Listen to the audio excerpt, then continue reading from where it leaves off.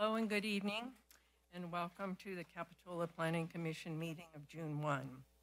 This meeting is open to the public with both in-person attendance at the City of Capitola Council Chambers at 420 Capitola Avenue and remote attendance. The Planning Commission and staff are attending in person and remotely via Zoom. There are several ways for the public to watch and participate. Information on how to join the meeting via Zoom and make public comment during the meeting is available on our website, cityofcapitola.org, on the meeting agenda.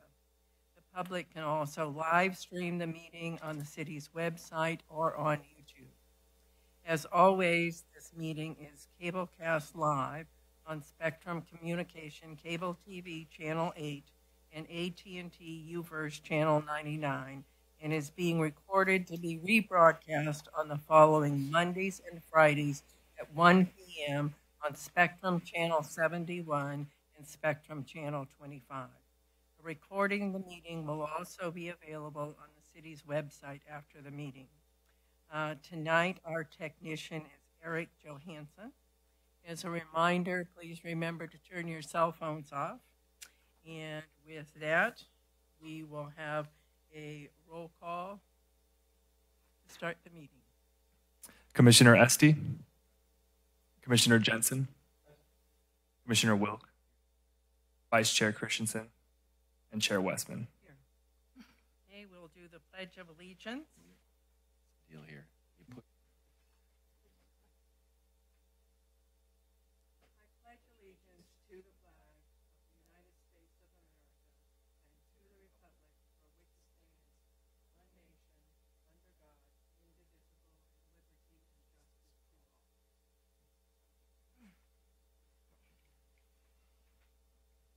all. All right. So, under oral communications, first, do we have any additions or deletions from the agenda? There are no additions or deletions to the agenda this evening. All right, thank you. Okay, next we will have a public comment. This is an item for short communications from the public concerning matters that are not on our agenda tonight. Members of the public may speak for up to 3 minutes. All speakers must address the entire legislative body and will not be permitted to engage in dialogue.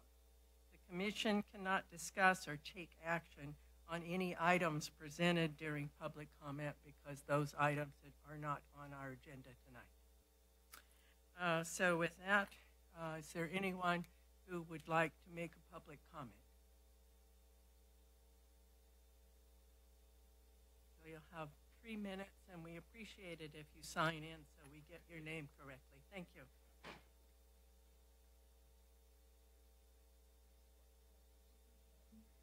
Check. Okay.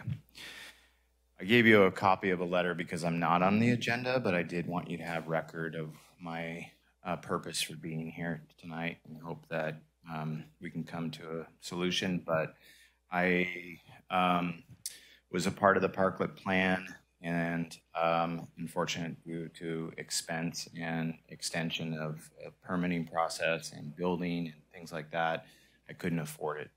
I was offered a space by my landlord, which is on a private lot adjacent to my business, and that I learned that it also needed to be permitted, that I was unaware of because it was donated from her in replacement, that I could not find the parklet and a reason for people to come to my deli and be able to enjoy lunch.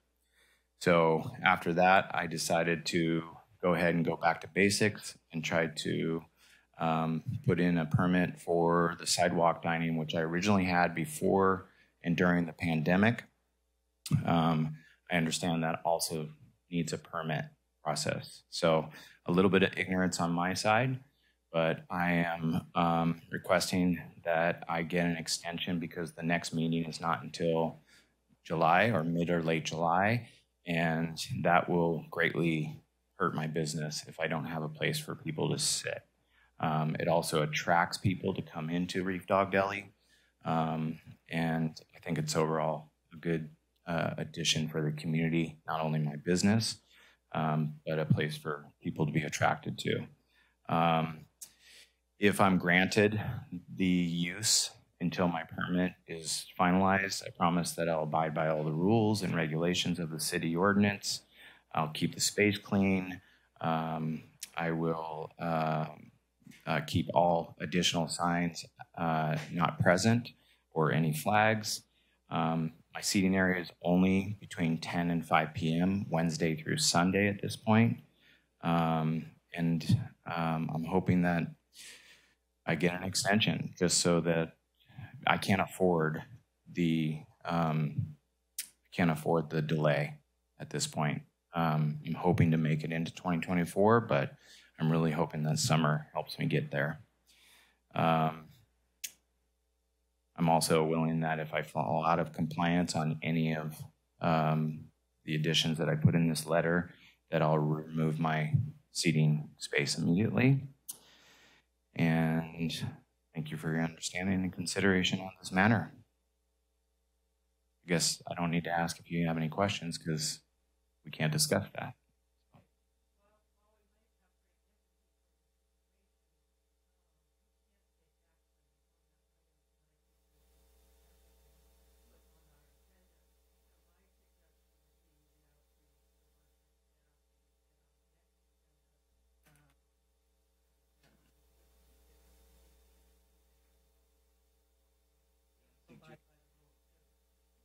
Can I suggest maybe it is part of the agenda in the sense that we're talking about prototype street dining decks, and this might be enfolded into that discussion? Well, it wasn't advertised or noticed as part of the outdoor dining deck, so I don't think according to the Brown Act that we could do that. I mean, Susan, if I may just make one short comment. I understand that it's not a part of the agenda and that I know that the next meeting is not until July. What I'm asking here is just for the use of my sidewalk with the tables. we can't make that decision because we don't have the authority to do that without it being on the agenda and an item for us to discuss. You know, again, you have to follow the rules. We have to follow the rules. And while we would often like to break the rules like other people do, but that's not something that we can legally do. Thank you for being I'll leave it up to fate.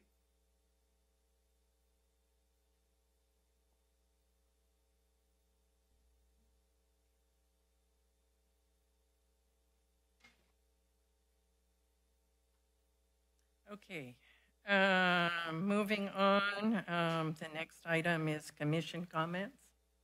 I have two comments.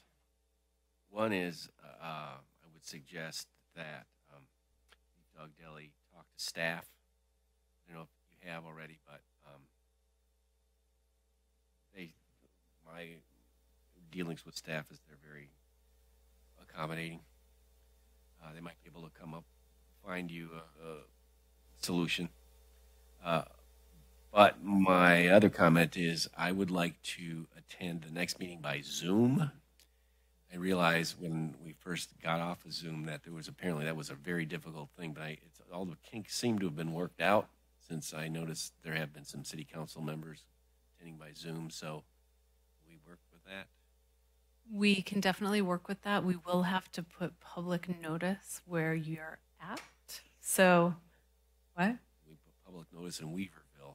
Yeah, if you're in a hotel, we've got to put public notice, and so I'll work with Austin and Julia on the how to set that up, but it should be no problem. There'll just be a funny public notice either at the house or so we can talk it through and walk you through all the logistics of that. Any other comments from any other commissioners? Okay. Staff comments? No comments. I'll have a director's report at the end of the night. Okay. So we move to approval of the minutes for May 4th, 2023. Anybody have any corrections or additions to those minutes? If not, would somebody like to make a motion to approve? I'll move approval. I'll move approval. Okay, we have a motion. I'll second. Okay, we have a motion and a second. All those in favor? Aye. I was absent, so. Okay, Commissioner Wilkes is abstaining. All right, now we move to the consent calendar, which we don't have any items on, so we go to the public hearing. And the first item under our public hearings is 207, 209, 209A, and 211, the Esplanade. And I believe I need to we have recuse a myself. commissioner who will recuse herself because she works for the architectural firm involved in this application. Okay, this permit is consideration of alternative colors and materials for the design permit, historical alteration permit, and coastal development permit for facade modifications in the village area. So we have a staff report. Thank you, Chair Westman, and good evening, Planning Commission. Before you this evening is an application to modify the previous permit that was approved by Planning Commission on April 6th. So the history to this is that the buildings at 207 through 211 Esplanade, it's one structure with 4 different tenants. The building was damaged on the January 5th storm, and emergency repairs and in-kind replacements have been underway.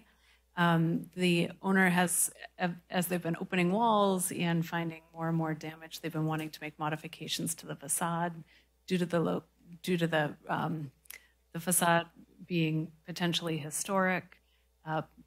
Permits are required and Planning Commission review is required. And as they continue to work on this project, it continues to evolve. For one item that they came up against is at the sandbar, they went to refurbish the doors. They were realizing the doors were in really bad condition. And then while they were with the carpenter's space burnt down. So the doors no longer actually exist. At first it was there. It was a structure. The strength of them was no good, and now it's not even. It's an option to replace them in kind if necessary. But so it's just been an evolving project. I'm going to go over the changes that are before you tonight. Throughout the project, they'd like to have new aluminum doors within an antique bronze color. This is similar to the door that's installed at Zelda's. And I believe that a couple of these doors have been installed, and if it were not approved tonight, they'd have to modify that back to the original design. But I think it was just an issue of having to have a door in place. The doors that they were trying to get were back ordered, and there were issues with ordering them. They'd like to reuse the Pizza My Heart window and move it next door to the Bay Bar. Our building official will be working on the energy efficiency of that and making sure it meets code in order to make that move. At the Pizza My Heart, they're proposing new aluminum doors, also in the antique bronze, and at the Sandbar, the new aluminum doors in antique bronze. On the back of the building,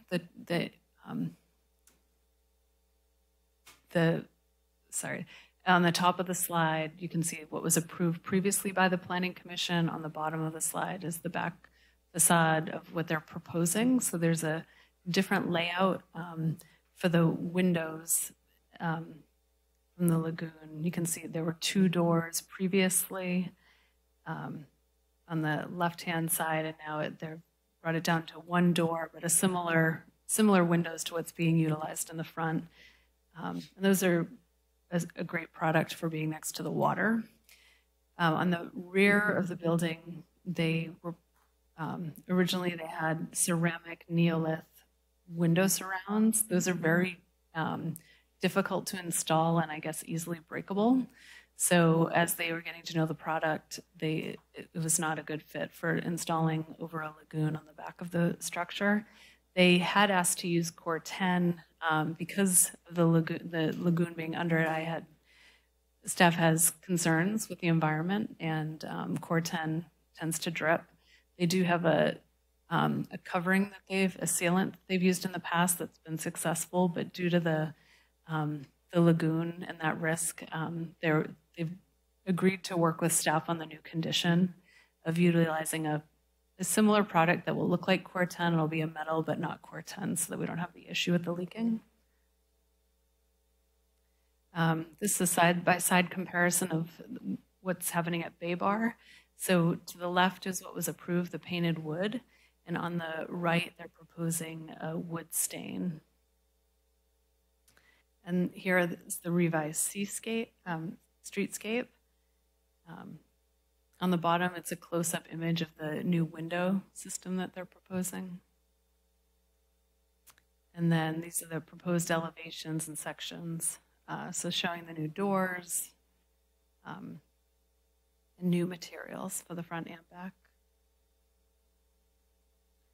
This is the sealant that they had proposed on the Core 10 and how it would look. This is what it would look like under the staff recommendation of modifying to an alternative it would have a coat over a metal.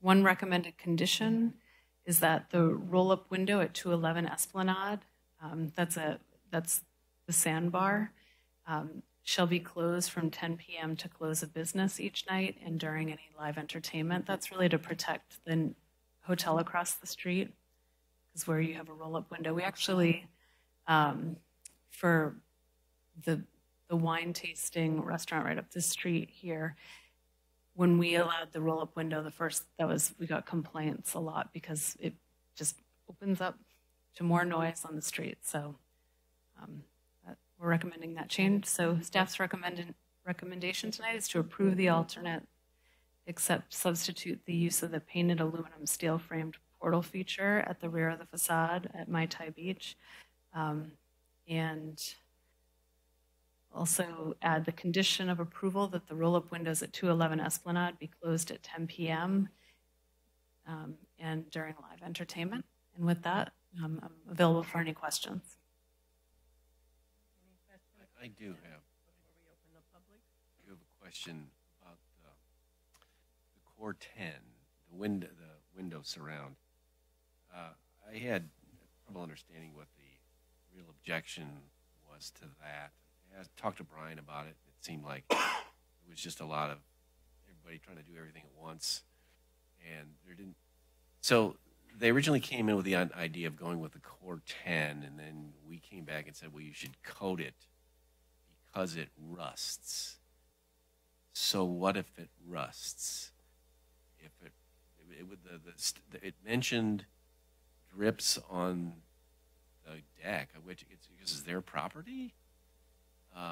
And if we're worried about iron oxide in the lagoon, I would be surprised that that's a real environmental effect. I'm on the environmental committee. We worry about E. coli more than chemical pollution. And it's not like they're dumping their drains in the lagoon. You're talking about an occasional drip of iron oxide, I guess, as an environmental hazard. So to me, I don't get why there was all this discussion about them not being able to use Core 10.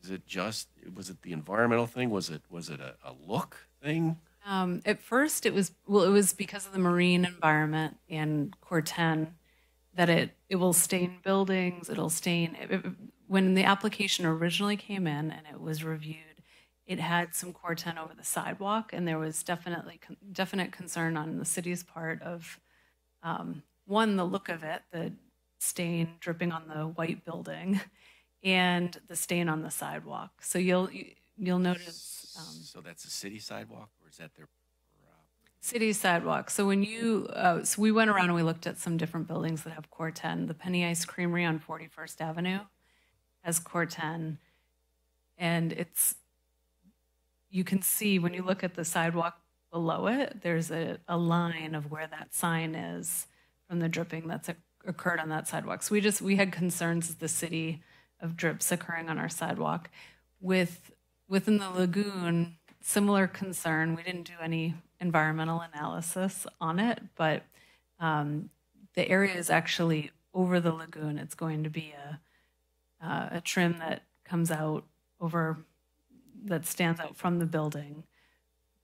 But that portion of Mai Tai doesn't have a deck right there, so it's directly over the lagoon, and we just thought it would be smarter to use a different product that's not going to drip. And the reason again for the coating, they came back with a They suggested the coating. The applicant suggested the coating as a solution so that it would not drip. When we looked at the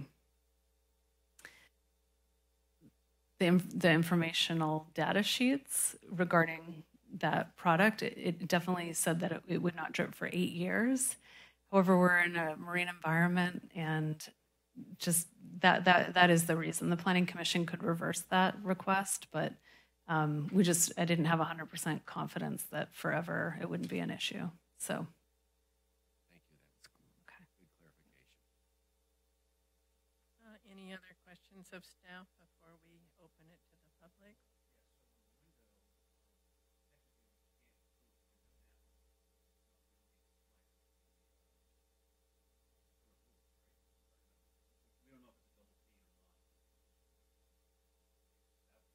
The roll-up window is the one you're referring to.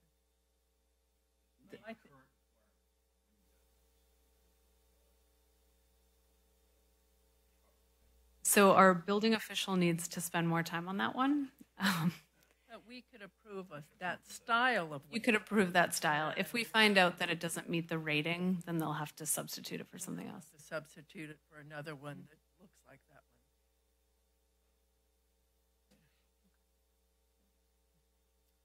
All right, seeing no one, we'll open this to the public. Anyone interested in commenting on this item? I think the applicant is here.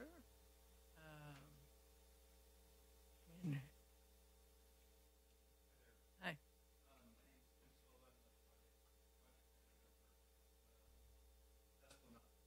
The Esplanade project from 207 through 211. We, in response to the court and steel, if we had to be put on a set schedule, instead of if the product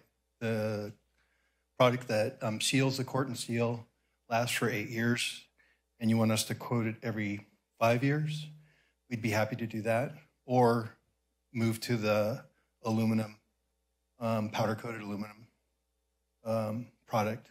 Either way. The roll-up doors that are being moved from the Pizza My Heart to the Bay Bar are single pane. So if we were to be allowed to use or make that opening a roll-up opening, we'd be happy to replace the door or the windows with double pane to meet the current standards.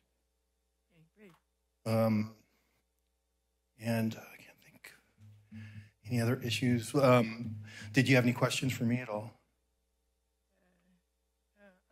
I don't have any. Does anybody else on the commission have any? I do kind of a clarification. So you said that you're okay with the powder-coated aluminum window surround? I think that's what they're talking about doing, is moving from the cordon steel to a powder-coated or painted Is aluminum. that our recommendation?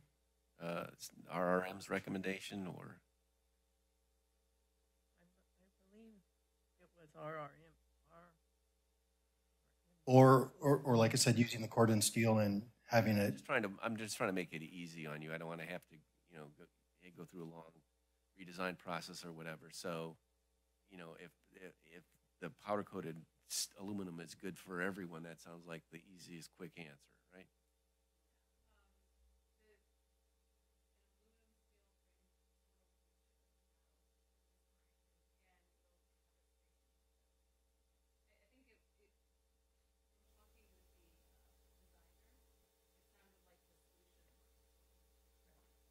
so that's consistent with your recommendations? Thank you. Yeah, I think we have it worded so they have some flexibility to come up with a good solution that's within sort of a framework. They're not being real specific on this. Okay. And then the aluminum doors, I think in planning, they okayed an aluminum door. They didn't want vinyl windows or doors. And then Chris Shaw, I know that he's done a lot of cabinet work for all of us here in the community, and his business burnt down about 3 weeks or 4 weeks ago. And the doors that we were originally going to use got lost in that fire. So one other question, I'm sorry. So you're okay with the staff recommendations, though, in terms of the conditions? Absolutely. All right, thank you. Yeah.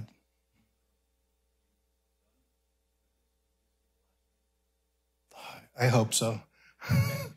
You know how it is. It's a building that hasn't been touched or opened up in 35 years or 40 years. And every time you peel something back, you discover something new. So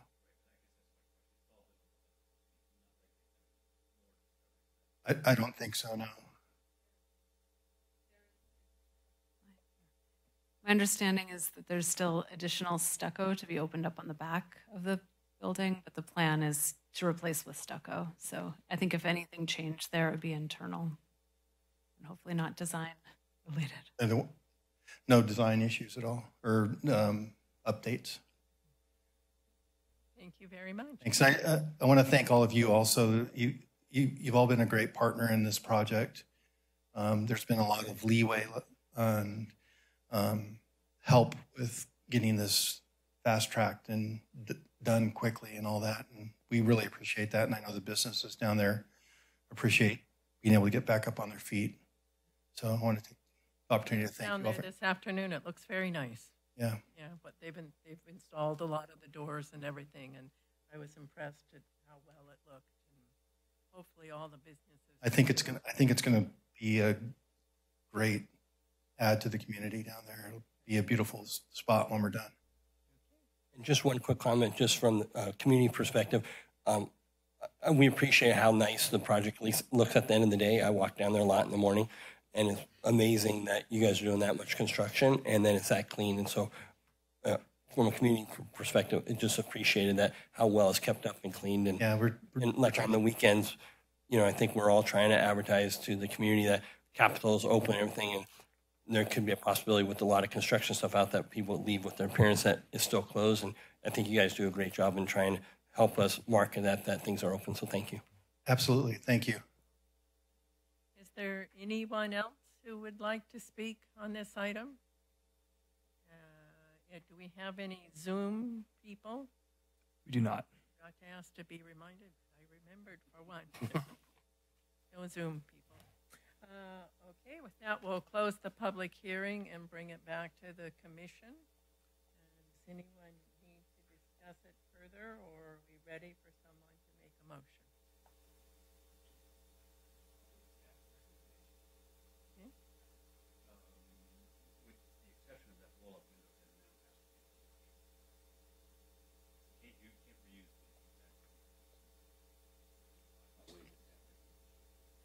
Right. Right, but I think staff has the authority to, they don't have to use that exact window. They just have to use a window that looks like that. So I think we're covered with that. Yes, I'll make sure it's clear that as long as, you know, the window will have to comply with building code. Okay, so do we have a second? We have a motion. All right, we have a motion and a second. Can we have a roll call vote? Commissioner Estee, Commissioner Jensen, Aye. Commissioner Wilk, and Chair Westman. Aye. All right. Okay. So moving along, we're on item B, which is an alternative design for the prototype street dining decks in Central Village location, up to 25 parking spaces in the central village can be used for this. And we'll wait one moment while our fellow commissioner gets a chance to come back up. Okay, can we have a staff report on this item? Yes. Tonight it's the Katie show with 3 presentations. Before you this evening is a request to allow an alternative to the prototype street dining deck. In this picture here, this is really what we're talking about, is the modifications. What you're seeing here is what was permitted. The metal railing with planters in between, and they're custom metal railings and cement planters that were very heavy on purpose. And we're looking into alternatives to that this evening. So a little background on this. Back in December of 2021, the City Council adopted the outdoor dining ordinance for a permanent program. In July of 2022, the Coastal Commission certified that program. And in June, the City Council accepted the Coastal Commission conditions that were placed on that permit. And it was then certified, by Coastal Commission on July 14th, 2022. Planning Commission adopted the prototype standards in July 21st of 2022. So a little under a year ago. The first permit was issued this April. It was issued to Britannia Arms. And since issuing that permit, and I do see that the owner is here this evening, they've run into just the cost of what we originally thought was a reasonable cost. I think we had estimated about $25,000 for 3 spaces. The costs have gone up dramatically. And also the lead times in order to order the goods is also taking time, but it's really the cost that the reason why we're bringing this back. We want to make sure what's ever built in the right-of-way looks really good, but we don't want it to be overly burdensome in terms of cost to our businesses. So the railings, some of the issues were that the fabricated metal, they're installed between each planters. This requires custom-built railings, which is very expensive, and a lot of coordination between, when your planters come in and the custom railings and getting the whole system together. And as I mentioned, the cost going up. And then, so before you this evening is going to be an alternative, and it's a hog wire fence or panel, which is a welded 6-gauge mesh panel that's inside a redwood rail framing for a continuous perimeter, except for the ingress and egress on and off. So we're removing the planters from actually being built into the exterior of the deck, and then having a requirement to have planters within the deck. So these materials are readily available. We went to Home Depot and made sure. And we would be specific, though, that the welded 6-gauge mesh panels be of a black powder coat, because they'll hold up better than the aluminum that we saw without the powder coat. And but they're readily available, and installation could be done by a contractor right on site, which makes it a lot easier. The planters, the approved planter is a concrete, and it weighs over 1,000 pounds once you've added the soil. That was on purpose for safety reasons. We thought that would be appropriate. Right now, the planter lead time it's greater than 10 weeks. It's they're not built in our backyard. They're quite far away, so they have to get shipped here, and then it requires, once they do get here, a forklift delivery on site, and then a forklift anytime you need to move these. So quite cumbersome. The alternative that we've come up with is we're thinking it'd be better to allow each business to pick out their planters. They should match throughout the dining deck. The idea was that they would match, but that the planters could be 30 inches to 36 inches tall, so that when you're walking by, you can actually see the plants over the railing, because the railing's at 36 inches. Placed one at each corner, one at each post along the street frontage. So if there are 4 posts along the street frontage, there'd be 2 at each corner, and then the 2 internal posts, there'd be 2 there. And then 2 on either side of the entry. Planter materials could be fiberglass, ceramic, or concrete. We're actually going to change up this recommendation a little bit. Sean spent some time at a potting store today, or that had, and talked to the owner there. And fiberglass, if it's around a lot of people, it can get dinged quite easily and damaged. So tonight, the one recommended change to this is to only allow ceramic or concrete, because they'll last the longest and not get damaged easily in a public setting.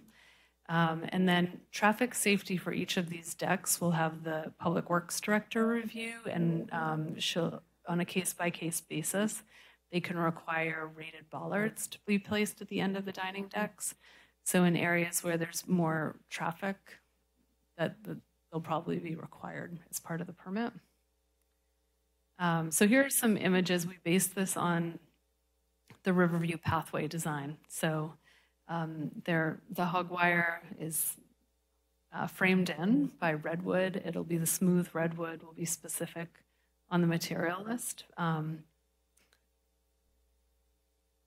then this is examples of different planters that are available. On this slide, these are planters that were on the website, house.com. These range in price from $600 to almost $800 each. Locally, we went out and looked at some planters this is on SoCal Ave, right after you go over Highway 1. Is it called the Pot Stop? Or Pottery Planet. Pottery Planet, and they had some beautiful planters that ranged from $299 that were 36 inches tall upward, but there were quite a few around the $300 price range that would work. So the staff recommendation tonight is to allow alternate wood and wire railing and between 30 to 36 inch tall planters for the prototype street dining deck plans. And that's the recommendation. Another item that came up was that that would be great to get feedback on from the Planning Commission tonight is, as owners are ordering things, we were like for chairs and all the prototype, the furniture, the timing doesn't always line up perfectly, and we've been trying to coach the business owners to just, plan to build your deck when you'll have your furniture in place and you'll have your umbrellas, so that it all comes together at once. But if the Planning Commission would like us to be more flexible on that, we could get feedback on that as well. But from our point of view, this is, we're finally going to have the long-term deck in place, and they get to have it for 3 years once it's installed, and then there can be continuations on this further out, but really want it to look good where it's in the public right-of-way, and was thinking that they shouldn't get their occupancy until they have all the components, such as including the furniture. If they didn't have their umbrellas installed, we would not hold them up for that, but just the furniture, the deck, the correct railing. So with that, I'm open and available for questions.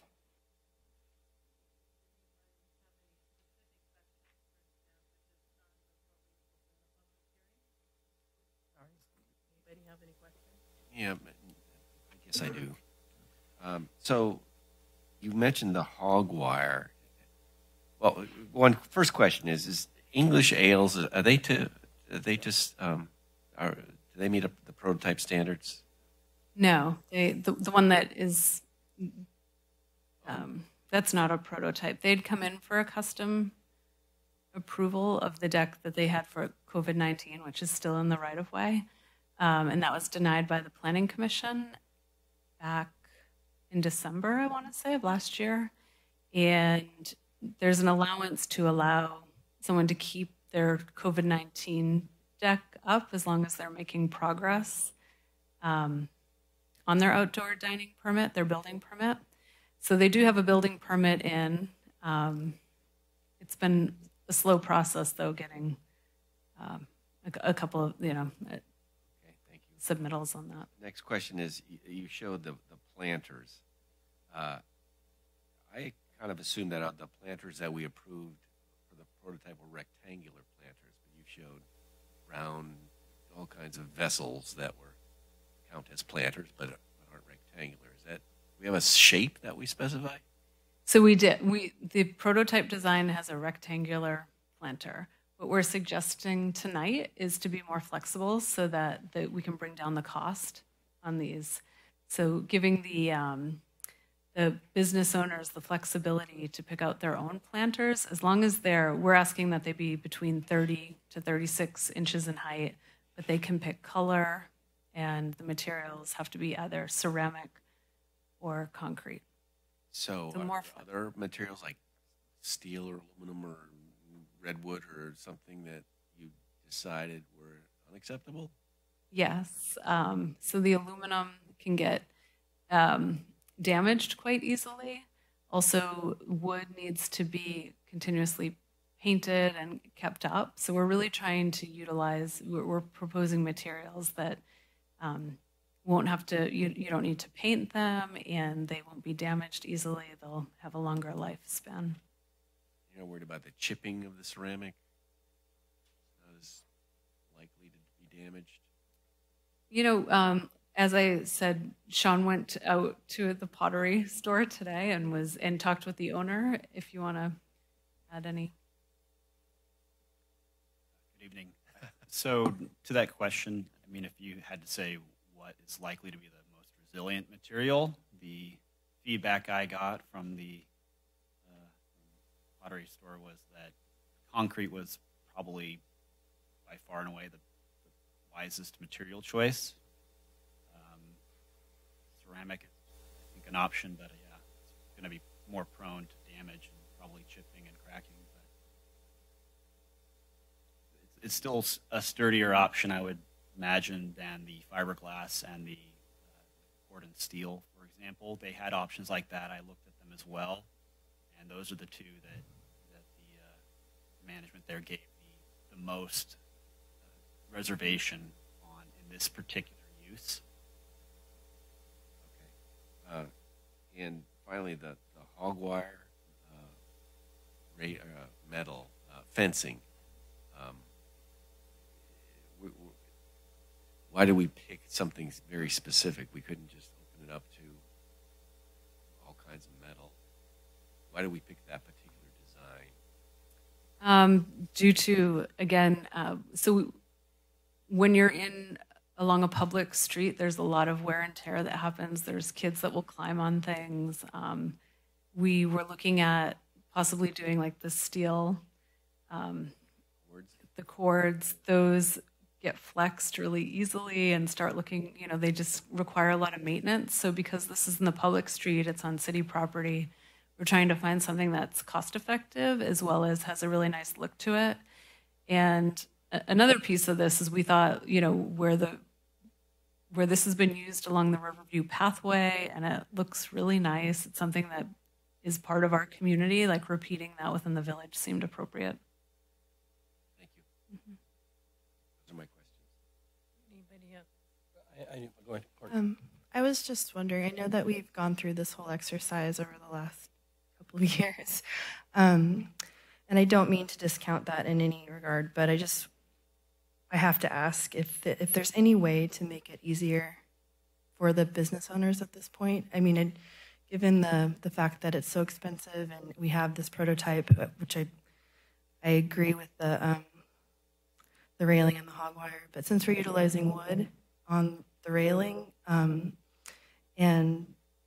the setup that is down there for the most part is wood, is there, I mean, I know we're specifying ceramic, but is there any way to incorporate the wood at this point, or just saying that since they look nice, we could utilize their existing planters if they meet certain criteria, just to make it easy over,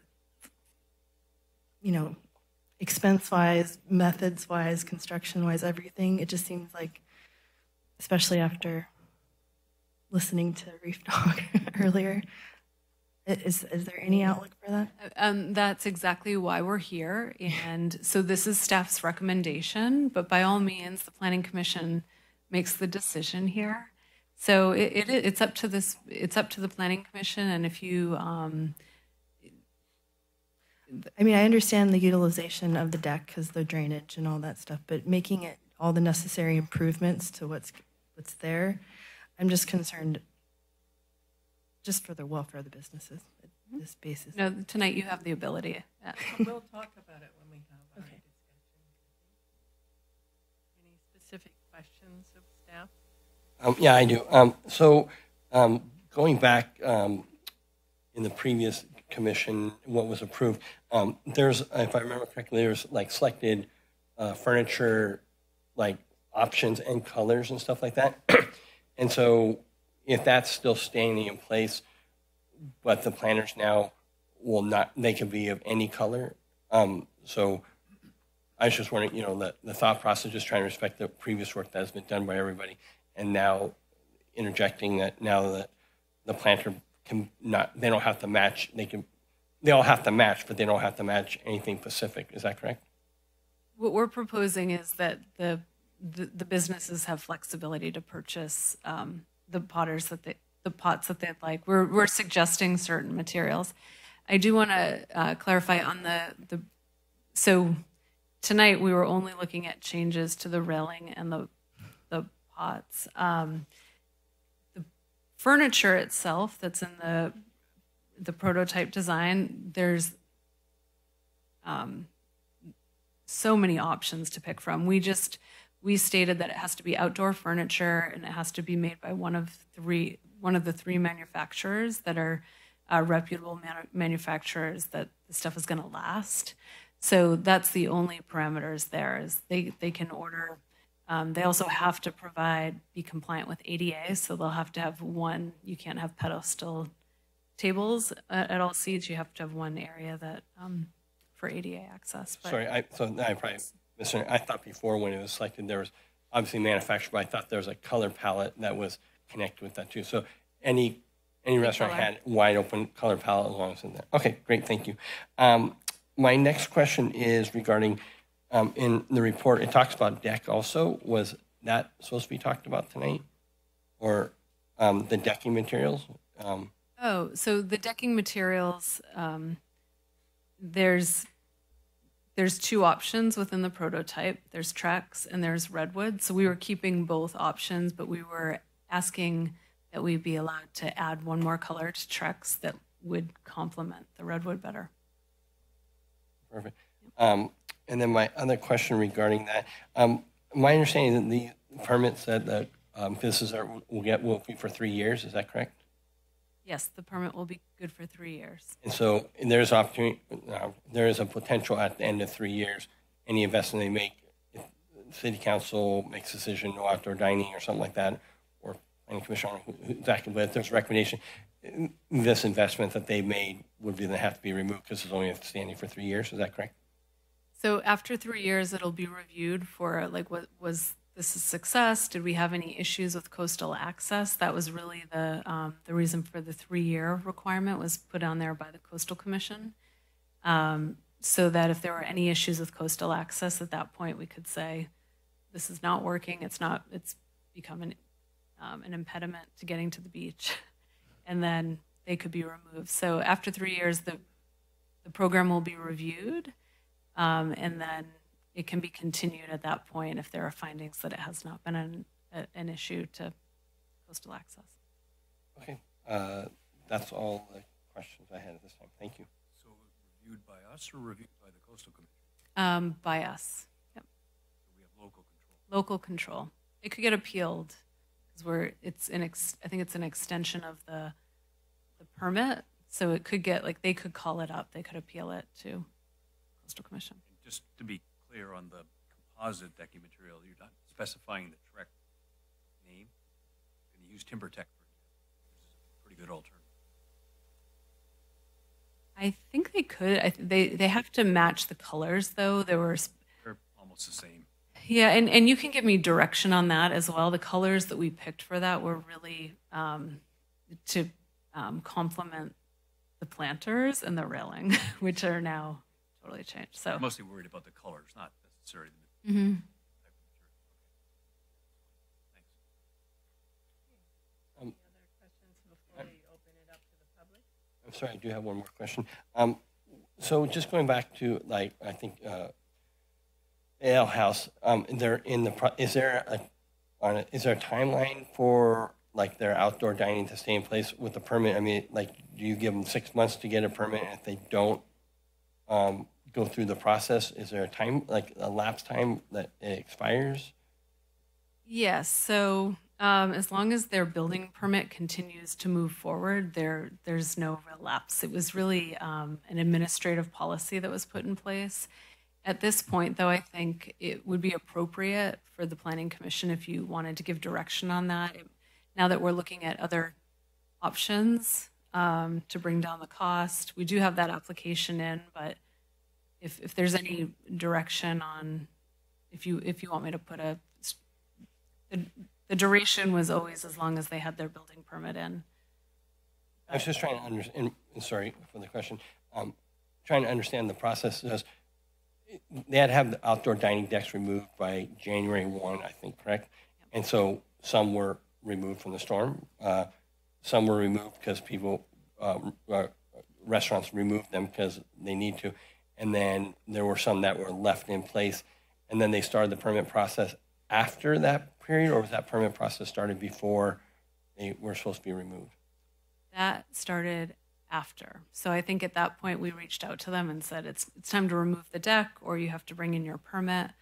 Yeah, and for that one, the permit that they've submitted to the building department includes the existing deck that's out there. So it wasn't, they put in the I think either Trex or the redwood and the actual deck, but they were proposing their planters again, which was denied by Planning Commission. So they now have comments back from the building department and planning saying you can't utilize, that was denied by Planning Commission. You have to update it with the prototype. So I think tonight they're looking like they're another one of the businesses that would like a less expensive alternative to move forward. Okay, I was just trying to understand the standard that's being set across all businesses. Some have them, some don't. Some got taken out, and what the time frame is and what the process is. Okay, thank you.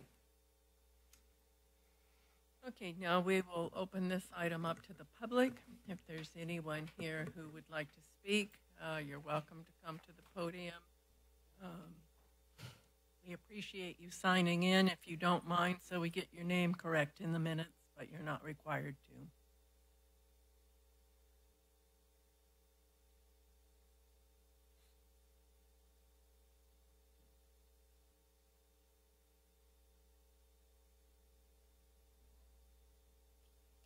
Hi, my name is Peter Blackwell. I'm with English Ales, and I'm the one who has the wooden planters on Capitola Avenue.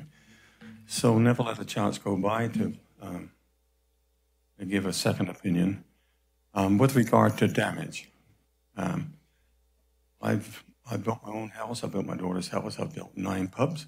I currently have redwood and Trex and all manner of materials, either on decks or in buildings. I have a bit of difficulty in understanding why you have some problems with wood. When you look down Capitola, just about the whole bloody fascia is wood, and we don't seem to have a problem with that. Concrete and ceramic will chip. Repairing that is difficult, and almost invariably will show. Wood, however, if it's damaged, you can fill, repaint, and it looks as good as new. With regard to the weight, if that's a consideration, and then the planters that I currently have there, I can fill with stone up to 3/4 full, fill it with dirt at the top, and they'll be heavier than any of the other planters that are being considered tonight. At the last meeting I mentioned, somebody mentioned that the planters were pink, and I mentioned that that was the problem with sending a colorblind person to buy paint, and that was me. So we can match the paint because I have paint left over from when we painted the building. What I didn't get tonight, I saw different types of planters, and some of the prices were $300, $600, but that's for a 14 by 36 planter or something like that. The original planters, I mean, I've got 42 feet of frontage. If I had planters on everywhere, they would be a damn sight more expensive than the other one, cumulatively, than the other one. So I'd like some guidance if I have to put other planters there. How many? How much railing in between? But again, getting back to what I originally got here to say is, I quite like what I have. Maybe the color needs to be adjusted, and I'd be more than happy to do that. But I think it's equally as safe, and we can bolt those planters to the deck so that if they did get hit, they wouldn't fall over. 14 seconds left. I think that's all I have to say. Thank you. Thank you. Is there anyone else in the public who would like to comment on this item? Seeing no one, we'll close the public hearing and bring it back to the commission. Would someone like to start? Pardon me? Oh, anyone on Zoom? Thank you. There are no participants on Zoom. No, I appreciate you reminding me. For some reason, I have difficulty with that. So with that, we'll close the public hearing and bring it back to the commission for discussion. I'll be happy to start because I want to support your notion. And so I was on the planning commission when this first came up. Some of you weren't. And the thought was that, well, this is a public property, so we get to weigh in on the design, and you want to have, if it's a public facility, you want it like a park bench, you want to have some consistency, street lamps, you want to have a different street lamp in front of every business. So the notion was, well, let's have some consistency. What I've found, however, is that we've gone down the rat hole of trying to be architects and designers, and I don't think we've been successful. It's the classic camel being a horse designed by committee, right? And so I would like to back off my position of trying to specify the design. I like what English Ales has done now that we've seen these parklets in work for a while. You can see how well the owners do it when they have the opportunity. The argument about the wood planters is well taken. So in my attitude is, if we meet safety requirements, and I would specify rectangular planters at least. That would probably be my only design feature. We would keep the furniture requirements. We open up the deck material to any colors, and then just get an opportunity to approve the designs as they come before the planning commission, because I don't think we're successful with this prototype design so far. So that's my comment. I was just going to add to bring the microphones all the way up to, because I was outside. I forgot to mention that I couldn't hear anybody. just a side note. That's what I was going to add. But I concur with Commissioner Wilk that I just feel like if they could, if we could evaluate each design as it comes in. I think when we first took this prototype and started evaluating the prototype, there was a lot more parklets being shown, and those ones have since kind of petered off, especially on the Esplanade. Those ones seem to be a bit more haphazard and a little scattered, and the plants were dead and stuff like that. So the parklets that have sustained, they're really pretty, and they're nice, and the plants are still living. Everything looks. The businesses that have kept them going have really done a good job, and I feel like that should be considered moving forward. So the original intent then of this prototype was to expedite the approval process? I think, well, and the original intent was that these were going in the public right-of-way, and so there was concern that there be some consistency with how they looked in the public right-of-way, as well as how they functioned as far as, safety and in the community. So I'll also add to that. When we were tasked by City Council to move forward with an ordinance, they asked us to build in a prototype design that would be approved administratively. It just needs a building permit. And the ordinance also includes a custom design, which any applicant can come to the Planning Commission and apply for a custom design. So in the English Ales did come forward with a custom design, and it was, I don't remember if it was redwood or the Trex, but it was a new Trex with the planters on top, and that was denied at the Planning Commission as a custom design. But for the purpose of this evening, because we have a prototype design in our code, we do need to, I don't think we can say the prototype design can be custom. I think I would have to modify the code.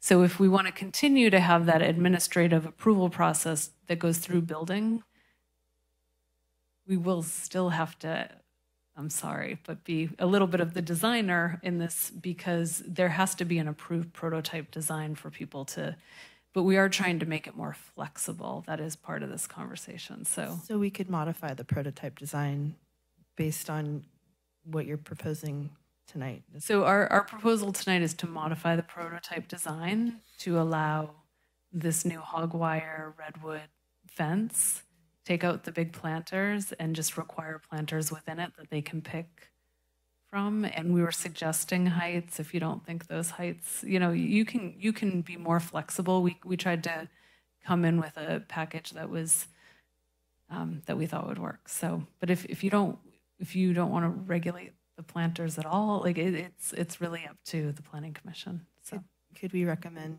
them utilizing their existing planters, being wood or not? You could require that there's a minimum amount of planters and not be so specific about their design. Sounds like we could just. Or you can say they don't have to have planters. You can leave it up to them. So that's. Well, it sounds like if we just expand the material to include. Wood or paint. To include wood or as far as I'm concerned, metal or anything that will hold dirt. I'm okay with, and it's rectangular, so that's the prototype. We have a rectangular planter. We're not going to specify what it's made out of. The fencing between planters, I don't know. Can we be more flexible on that as well?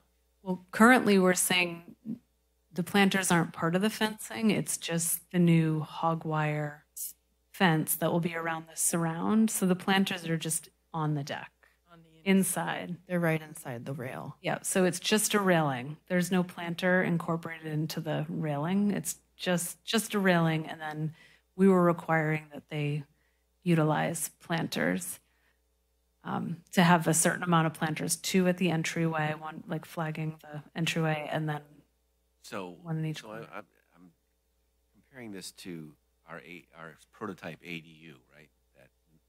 So we have this standard ADUs that are staff approved at the counter level, but it rarely, well, let's just say oftentimes, the ADUs come in with requests for custom ADUs. Probably the majority of the time that's the case. So the way I can envision this prototype then would be, okay, this is the kind of thing we're looking for. They take that as a template and they say, okay, we're not going to vary too much from this. We'll still have rectangular planters. They'll be in each corner. We'll have railing. We'll have the same deck material, blah, blah, blah. But then they could come to us with variations off of that, knowing that they're, following most of the guidelines of the prototype. The way I understand it is, right now there are 2 processes you can go through to get your outdoor dining deck approved. You can follow the prototype design, which the city has, and if you follow that, then you just come in for an over-the-counter permit with them. If you want to do something different than the prototype design, you can come in and you can apply for whatever kind of outdoor dining deck you want to have. Just as the Ale Place came in and applied for an outdoor dining deck, but that one particular design got turned down by the Planning Commission. I do think that Katie is correct. We have in our ordinance a prototype design which allows them to get the administrative permit. And if we want to continue having this streamlined permit process, we need to have a prototype design. Right. We just need to figure out what we're going to have in that design and what's going to be the criteria.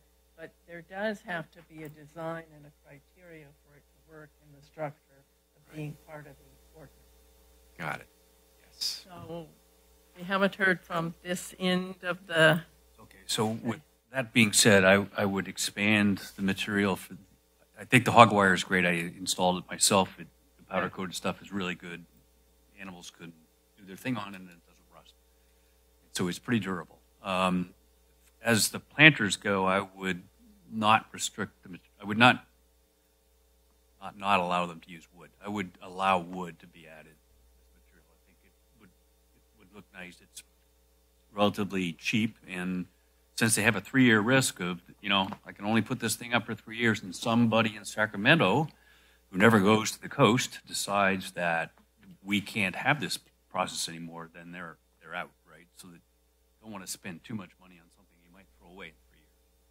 That's my one concern. As to the colors, if you go to TimberTech or Tech, you got a wide range of colors, but I think the 4 you've got since it's a prototype, that's probably okay in my book. Those are my thoughts. Thank you. So I talked to a lot of the business down there. The biggest concerns I've heard from the whole prototype thing is cost, lead time.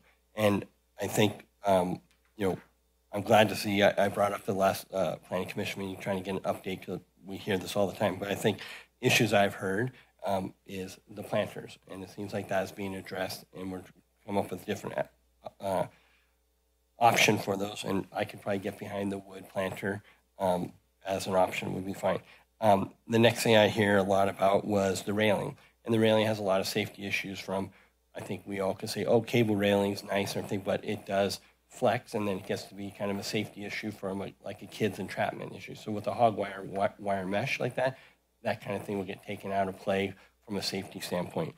And so I think that addressed it. Also, I think it addresses the turnaround time of shop drawings, and it's very in detailed railing that was approved the first time. And so I think to go to those wire mesh, Tractor Supply, Home Depot, something pretty readily available. So I think that addresses a lot of the concerns. With the Trex and the Redwood, those are two options that I think pretty much readily available. And I would agree with what Commissioner Esty said. I think there should be kind of a parameter of set colors that we can not deviate from, because some of those Trex colors can go way off the mark.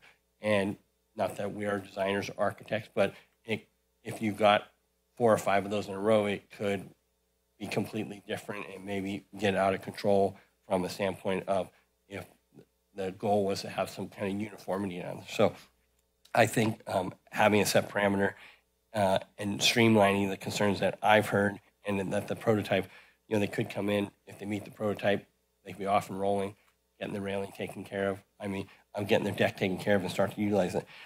I have 2 questions. I would advocate for if a restaurant was building their deck out and they had ordered their materials and they showed proof of purchase and the lead time, hopefully the lead time is something reasonable, that they could utilize their deck. Where, we have the whole village has been damaged from the storm and everything, and I'd like to see some flexibility in that that if they did procure it, it's been purchased, it is coming. But if, let's say, it got delayed for 6 or 8 weeks, they could miss the whole entire summer, and it's a lot of cost in what they've already expended. And the other part to that is with the change in this prototype, and if a business has already turned in for a permit, is it the same exact permit fees, or are there any changes in the permit fee structure that the permit, the review time would be less now?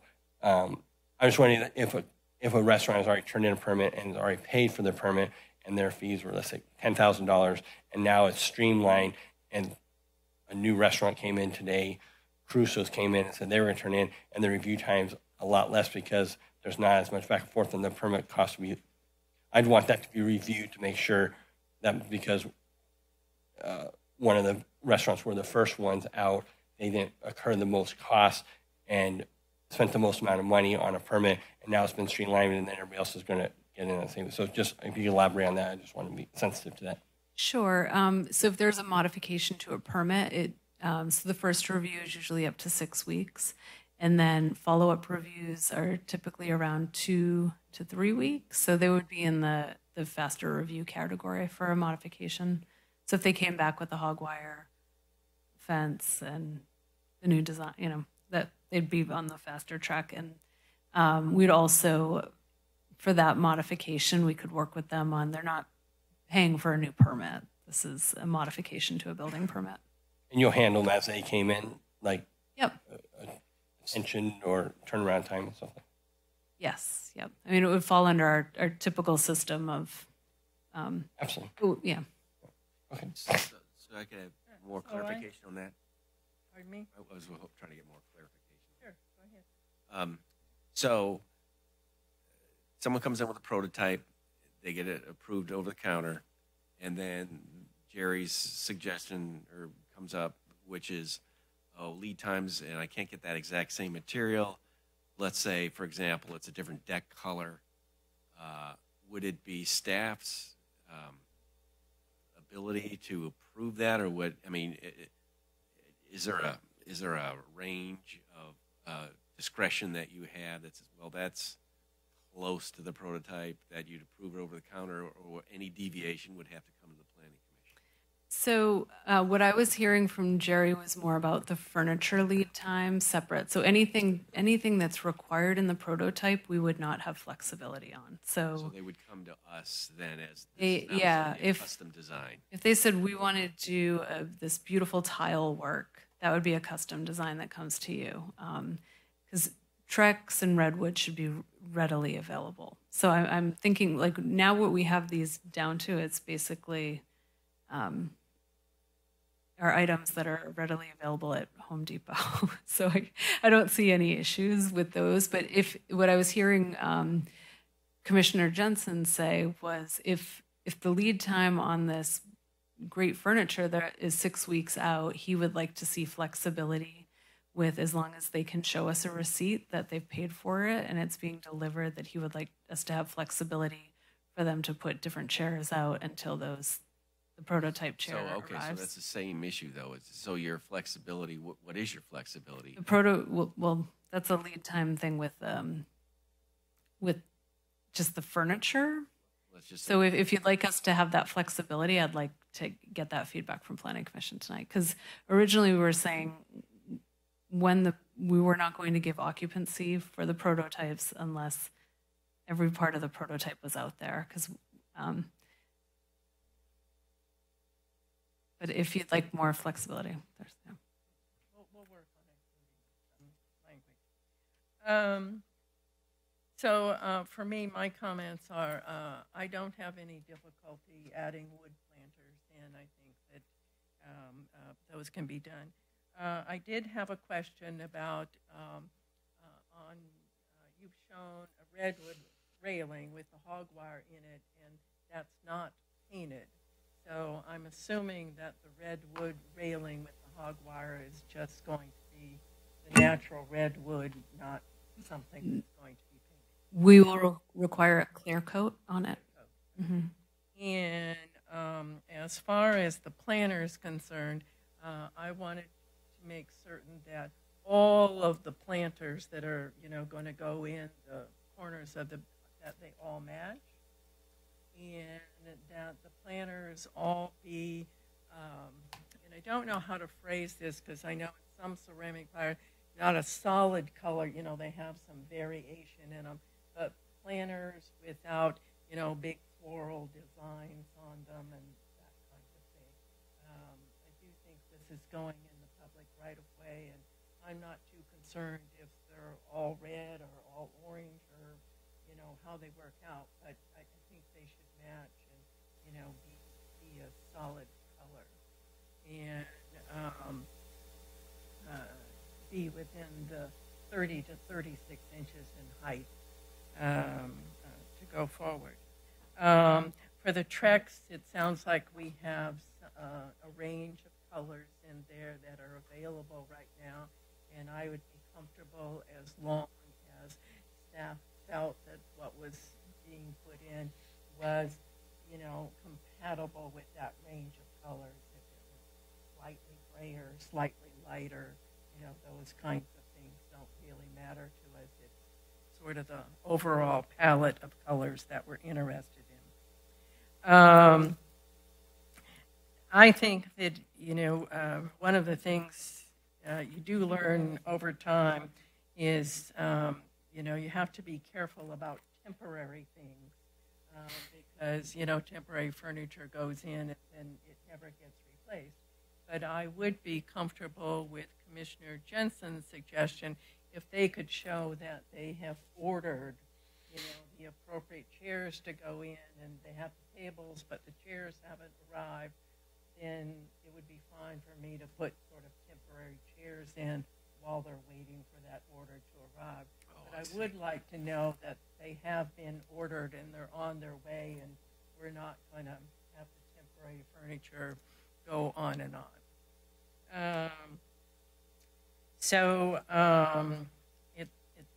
It seems like we have a consensus, and you all can correct me. One thing we didn't talk about was the rectangular shape of the planters. It makes a lot of sense to me, but it probably does eliminate a lot of the ceramic ones. Do we want to sort of take a straw vote on the rectangular shape? I think that's what's been. That's a consistent thing. So I would be okay with keeping the rectangular shape as a requirement. I would be okay with that. I don't know. I'm fine. That would just probably exclude any ceramic.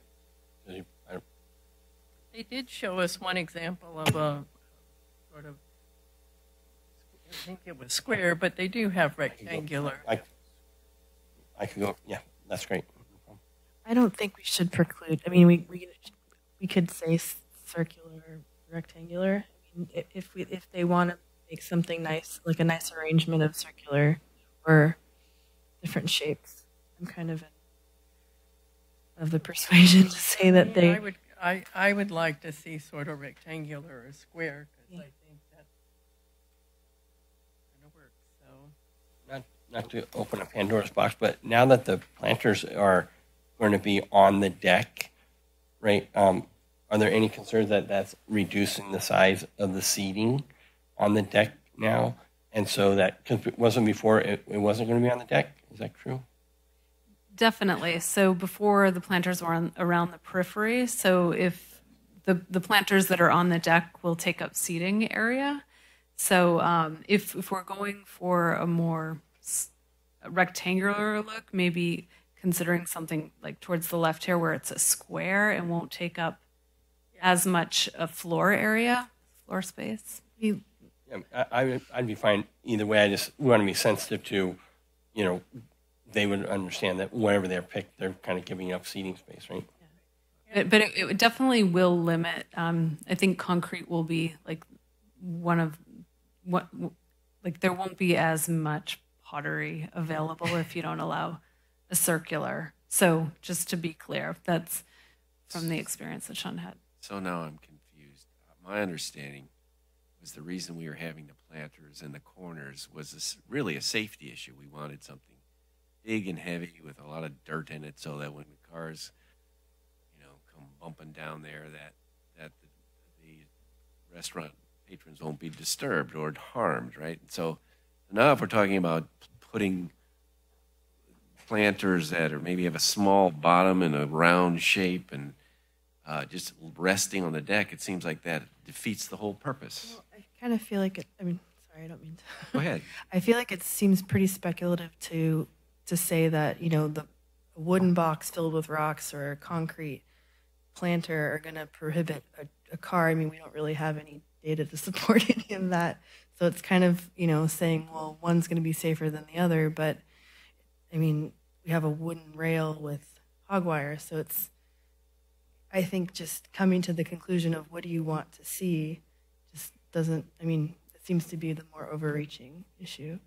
And for that much, we could say that just making requirements of, have a deck, like modifying the prototype to just say we need a deck with adequate drainage, we need a railing, a perimeter railing, and then we need some planters of some type to dress it up. And with some nice furniture, which I would say that the furniture that we specified before, if everybody's in agreement that's fine. But making it kind of an ease of entry into this whole transition would seem a bit more appropriate for the economic climate. So you mentioned something about safety bollards. So that's what's kind of my concern, right? Thank you. Yeah. So our city, our public works director has looked at this, and in her opinion, the heavy planters could be helpful if a car were to bump, but really a true safety mechanism is a bollard. So on the streets in which cars move faster through the city, a bollard would be more appropriate. Along the Esplanade, where cars really drive slow, it's not as much of a worry, and she'll look at each deck individually to decide whether or not it should require a bollard. Commissioner Christensen is right on track with the staff thought process with this, is that we've moved away from the planters being a safety component of the deck and more of an aesthetic. So just to dress it up and give it some life. So that is where this has gone, because these are not going to protect anyone from a car. But we're planters. Not prescriptive in saying how many planters or what total area or whatever that we're going to require. So within the prototype, what I'm suggesting this evening is that we require a planter on each side of the entryway onto the decks and at the four corners of the deck, and then along the street frontage where the cars drive by, wherever there's a post, there should be a planter. And that will vary on the size of, some of our restaurants will have up to 5 parking spaces, so they'll have multiple posts and have to put planters along each of those. So yeah, it was really an aesthetic to keep the greenery there and the. Now we're taking away revenue because those planters are now taking up square footage that could be people sitting at, right? Mm-hmm. You've changed your whole concept, right? Yep. Did I get that wrong? Yeah, it looks like it's a different concept than I thought I approved long ago. So how about we say that the planters can be square or round or rectangle? That's really up to the applicant. But they have to be a minimum of diameter of 14 or 15 inches, somewhere in that range. So and that's not very big. I mean, you're talking about this. And certainly, since the fence is going to be on the outside now, and these planters are going to be on the inside, the planters that we were going to have were encroaching into the inside in that space. So I don't think these dining decks are going to end up with significantly less dining space on them with the planters, because they were going to have those planters encroaching into the dining deck space before. I mean, the dining deck was going, because I think the planters that we had before, we had dimensions on those, and I think they were like 14 inches this way. So you still had to fit those in the space. So why don't we just say that the planters have to be a minimum of that size? If somebody wants to do more, they can do more. So that's a great point. So that in some areas between the planters, they'll be gaining deck space. Yes. Yeah. Yeah, I think overall, leaving it up to the business owner at this stage, I'm in favor for. I think. I'll make a motion that we approve staff's recommendation for the prototype, but with the condition that there's flexibility. I don't know if it would be like a TOC for the restaurant to use the deck if they have established that the materials have been ordered, and so that they can use that as soon as they possibly could. And I think with the outline of the flexibility and changing to wood planters at the same time, I'd like to make that the motion. Did the planters all match? Yes. Should they all be the same color? I'll go match. I'm okay with that. I'll second that motion. Okay. What about the restriction on size? Proposal we just talked about. You want to add that? 14-inch minimum? So what does it currently say? That it has to have a minimum height between a minimum of 30 inches up to 36 inches. It doesn't have a volume or dimensional requirement. What would you say about, for example, English ales using their existing planters modified in the existing prototype? Like their wood planters? Well, I think they would have to come in and apply for a custom design. Right. Because they don't want to change all of it to. So I know. I'll amend the motion then to say that it'd be 14 inches. We have a motion and a second. I thought I was asking to amend it to add to it. Do you want to? Oh, sorry. Add a friendly amendment Do you want to add? Yeah. to include Okay the with 14 you? inches. Sure. Okay, so he's adding the friendly amendment. Second agrees with that. Okay, so we have a motion and a second. More discussion? Maybe there's more comments. I have a question. Sure. Is there are we going with staff's recommendation on the minimum amount of pots? So 2 at the entryway, 1 at each corner, and then the posts along the main road? Yes. All right, we have a motion and a second. Can we have a roll call vote? Commissioner Esty, Aye. Commissioner Jensen, Aye. Commissioner Wilk, Aye. Vice Chair Christensen, Aye.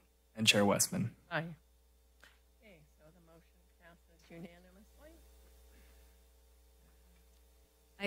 Can I ask one more question? Because I think this question probably exists in the audience too. So for the English ales, if they came in with a permit for the prototype design with the redwood fence and the hog wire, can they put their planters, if they meet the height requirement and the width requirement, on the interior of this new?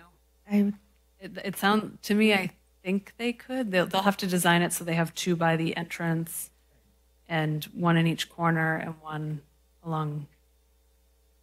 So it may or may not work for them, but they'll have to figure that piece out. Okay, thank you. I think I have clarity.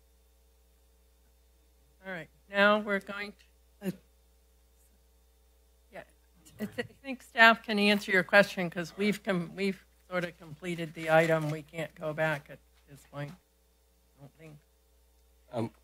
I'm sorry, is there a time limit to, we talked about that briefly on, like English ales, they have a time frame to amend their, I'm just trying to understand the process from here out for everybody. Yes, so the permits that are in, they can be amended. So the applicants can come into City Hall. Unfortunately, I am not in the office tomorrow, but on Monday they could come in and meet with me and talk through this, or meet with Sean tomorrow. But the timing is they need to keep their building permits on track. However, I do realize that we're into June right now, and we'll be open to the conversation of like putting their decks on hold if they decide that they don't want to move forward this summer because it's so late, and that could be another part of the conversation. So, but in terms of if they're not moving forward with their building permit in a timely manner, then yes, the prototype, the emergency decks are supposed to be out of the right of way if you're not working on your permit. Would that just fall into the guidelines right now? Like when you get a permit, you have 180 days, right? Yeah, we Or didn't. You can ask for an extension.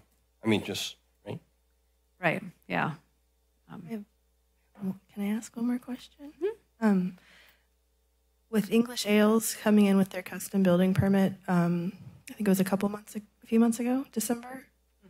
Since the prototype has changed, I mean, is there any I feel the consideration during that meeting was looking at how they related to the existing prototype. And since it's changed so much, is there any recourse on them representing their proposal as a custom design? Kind of abstract, I'm sorry, I'm just asking. So under the code, when you've had a permit denied, you would have to make a substantial change to your application to bring it back in front of the Planning Commission. So if there's desire on behalf of the Planning Commission, could do that, but that is the code language, is that if something has been denied, I think there's also a time limitation to that, in which a specific amount of time after 1 year, you can resubmit for reconsideration. Could we make any type of exception if there's any interest in considering? No, to the code. Okay, I just asking all the questions. But they.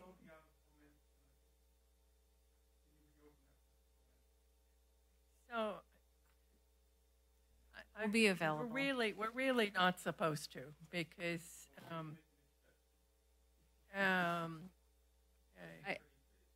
we'd be happy to meet tomorrow. Staff will meet with you and go over it and come up with what your options are, because we just did a motion and a second, so we're not going to change what we've said.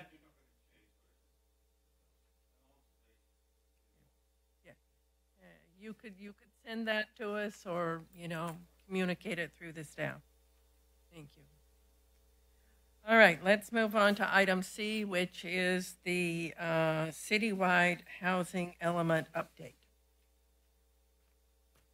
And are we going to have a staff presentation? Is our consultant going to be with us on Zoom? How is this going to work tonight? Yes. So. We do have our consultant with us tonight, and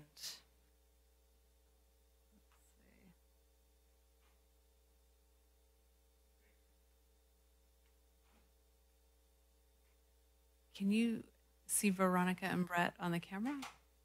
Yes. Should I unmute? You can unmute them, and then I'm just not seeing that. Usually there's a little, something pops up here where you can see.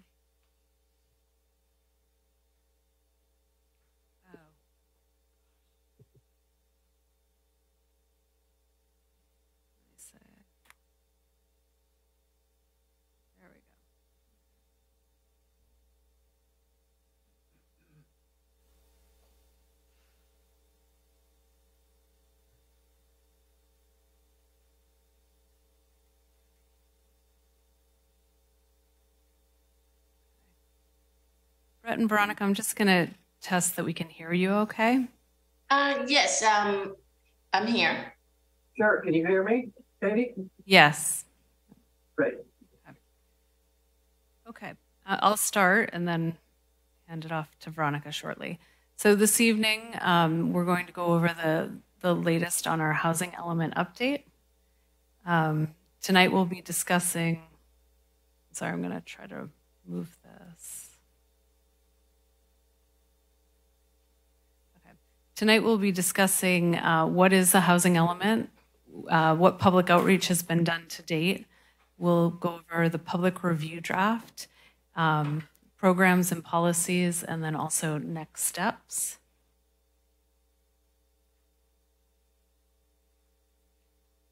I'd like to introduce our team. We have Brett Stinson of RRM Design Group and Veronica Tam of Veronica Tam and Associates. So what is a housing element? A housing element is one of 7 required elements of the general plan. It's an assessment of a city's housing needs and how to best accommodate existing and future housing needs for our population and our regional population. There's a deadline of December 15th in which we need to submit this to the state. It does not have to be approved by December 15th, but submitted to the state by December 15th. And then it will be reviewed for compliance by the HCD at the state, Housing and Community Development.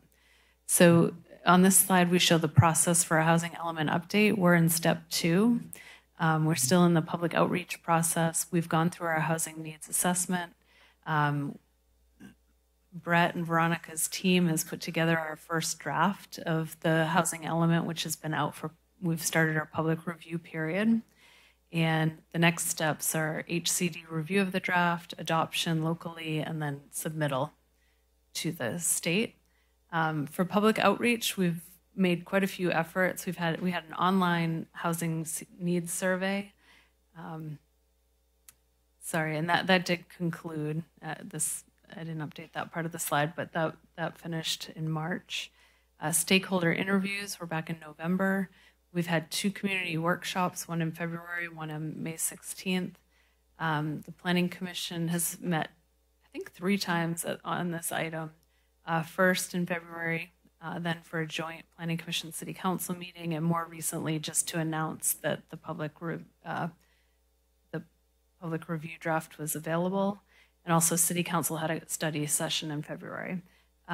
We're continuing our public outreach opportunities. So with this hearing tonight, and then we'll have the draft is available right now for comments. And then we'll also have available opportunities during our adoption hearings in the fall after we get HCD comments. The key takeaways from our community workshop a couple weeks back were to attach affordability requirements to future upzoning, density bonus, and value capture. There was some skepticism regarding the state park sites, which continues to come up. We'll see if it makes it into the final draft. There was concern over the high percentage of low-income and affordable units that were attached to the mall, and concern specifically that this would impact the no net loss issues that are required by law. There was also comments made about would like to see more commitment to programs in the housing element update. We use a lot of softer language, and in this, the person who commented on this said we'd like to see more action-oriented language, such as the city will, and then attach specific dates to what we're saying we will do. We also heard we need to protect our existing affordable housing stock in the city. So really putting money or putting effort and focus on existing programs. Also concerns over constraints to build ADUs and a desire to streamline and have more protections in place for ADUs.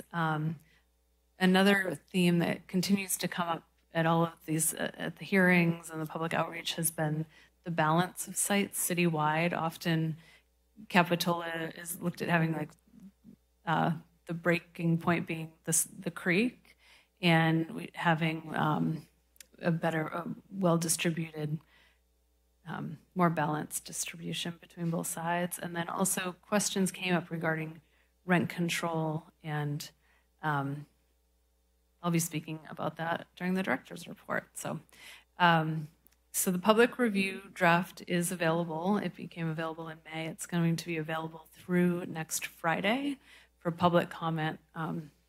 And with that, I'm going to hand this over to Veronica. Thank you, Katie. Now I'm going to go through the housing element, just a little bit more description about the contents of the housing element. The housing element is highly regulated by the state law in terms of its contents. We need to hit a lot of discussions relating to the housing element. Needs assessment, constraints and resources, opportunities, and also looked at how we have done in the past. And then the last, so probably the most important component is what are we going to do in the future. Now, next slide.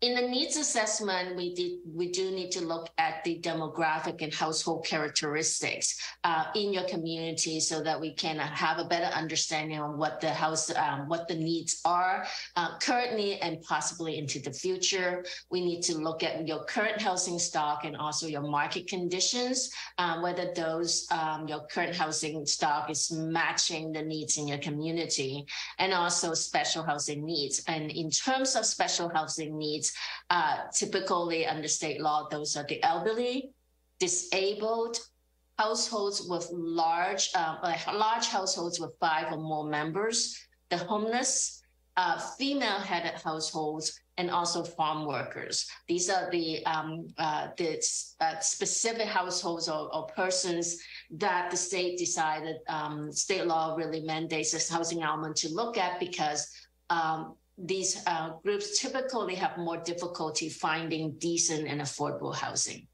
Next slide. In terms of constraints, we have the needs, and we also need to look at what are the framework of what we can be working with in order to address the needs. We have to look at really governmental constraints, and governmental constraints means that it's development regulations and land use policies, what you do to facilitate housing development in your community. We also looked at market and economic constraints and environmental constraints. Now, as a local jurisdiction, you have very little control or influence over the market, and certainly have very little control over the environment either. But you do have control over the development regulations and policies that you enact as a local jurisdiction. Under housing element law, you are legally obligated to mitigate development regulations and land use policies that are found by the state to be constraining to housing development. Next slide. Then we look at resources. What are the resources that we have available to address the housing needs? The number one kind of resource that we have to look at is whether you have available sites for future development. And that's where it's related to development standards and also land use policies. We have to, in the housing element, we have to identify sites that are appropriately zoned with appropriate development standards that can facilitate and encourage a variety of housing types for all income groups in your community. We also look at what are the financial capacity resources that you have to facilitate the development of affordable housing, and also important public-private partnerships, because as a local jurisdiction, again, you cannot function as a developer, but you can work with developers, private and nonprofit or market rate developers in order to provide housing in your community, and also work with some nonprofit organizations that may be providing some supportive services. Next slide. In order to kind of come up with your next 8 years of housing actions, we obviously look at the needs that you have. We look at the constraints that you're facing. We look at the resources you have available. But we also want to look at what works and what doesn't work in your community. What was the housing element actions that were included in your previous housing element, the 5th cycle housing element, and whether those programs are working or not. In looking at the city, what the city was able to achieve over the last 8 years or so, even as a small city, you were able to achieve quite a bit. You updated your commercial zoning to include mixed use practically in most of your commercial categories. You have also adopted objective design standards in order to streamline review and approval of projects. You have commissioned prototypes for ADU buildings so that it would allow homeowners to utilize those pre-approved kind of plans. It doesn't mean that the project is pre-approved, but the plans will give them a head start in terms of designing their ADUs in the community. You have also created like ADU guidance for the public and also updated your inclusionary policy. You've helped mobile home rehab programs to actually provide for rehabilitation of some mobile homes and then provide down payment assistance. Now, those are more limited compared to what you had anticipated, mainly because of the lack of funding. We are including programs in the housing element to really pursue additional funding in the future. You have also created a 36-unit, 100% affordable housing project. Next slide. So in this upcoming 8 years of housing element, the housing action plan has 7 housing goals. The first 6 of them is similar to what you have right now because you've been successful in implementing some of your programs, and the goal seems to be really aligning with the community vision. But what we did have to add is the affirmatively furthering fair housing goal, which is a new requirement of state law, which the affirmatively furthering fair housing really actually requires local jurisdictions to look at their housing policies and regulations in a very different, in an equity kind of lens. And so this additional goal is new to the housing element. Next slide. In terms of the facilitating housing production, Katie will go into that a little bit further, but we have identified sites that are based on the current, the city's existing zoning and general plan. We do not anticipate any need to rezone or upzone properties at this time, but there is a new requirement when it comes to providing adequate sites and facilitating development. There's a requirement to replace housing that's demolished if the housing is occupied or deed restricted for lower income households. We have, you have a fairly robust ADU environment, and also the city has been doing quite a bit to foster that. And so we have programs to make sure that the city will continue to promote and facilitate ADUs and mixed-use development. One thing that we also looked at is other alternative types of housing in your community. What can the city do in the future to look at alternative types of housing that may be appropriate to your community, maybe such as co-housing, micro units, and some other type of housing that you may be interested in the future. In terms of facilitating affordable housing development, we have continue the program of mobile home park assistance and preservation of the rental housing. Those are important in your community because Capitola in general, your housing prices are high. So preserving what you currently have as affordable housing is very important. It's expensive to build affordable housing. We also want to encourage the use of housing choice vouchers and also incentivize the development of affordable housing in your community through a variety of incentives such as density bonus. We want to continue the community outreach throughout the whole process of the housing element implementation. So public outreach doesn't stop with the adoption of the housing element. As the city continues to implement the actions, there are additional commitments in this housing element that the city will continue to conduct outreach and education. We also have the inclusionary housing ordinance and housing trust funds, continuing that program because that is one of probably the key resource that the city has. Without redevelopment, this is the one key resource that you have in generating some income in revenue in order to facilitate affordable housing in the future. Next slide. As I mentioned before, that there are special groups that have more difficulty accessing affordable and decent housing. So we have a group of programs that address special housing needs. In some of them are relating to complying with state law, particularly with zoning regulations, such as emergency shelters, transitional and supportive housing, employee housing, and housing for persons with disability. Employee housing in here deals with employees, housing that's for 6 or fewer employees and farm laborers if there, if there is that such need. Definitely also addressing the housing needs for extremely low income households. This is also a special needs groups because people at the extremely low income who are earning about 30% of the area median income, they have more difficulty in accessing affordable housing. And in order to facilitate housing for families, large households, and also housing for female-headed households, with the expectation that a lot of their new housing is going to be located in commercial areas. So the city have some policies relating to encouraging development of childcare and daycare facilities in more of the commercial corridors. Housing assistance.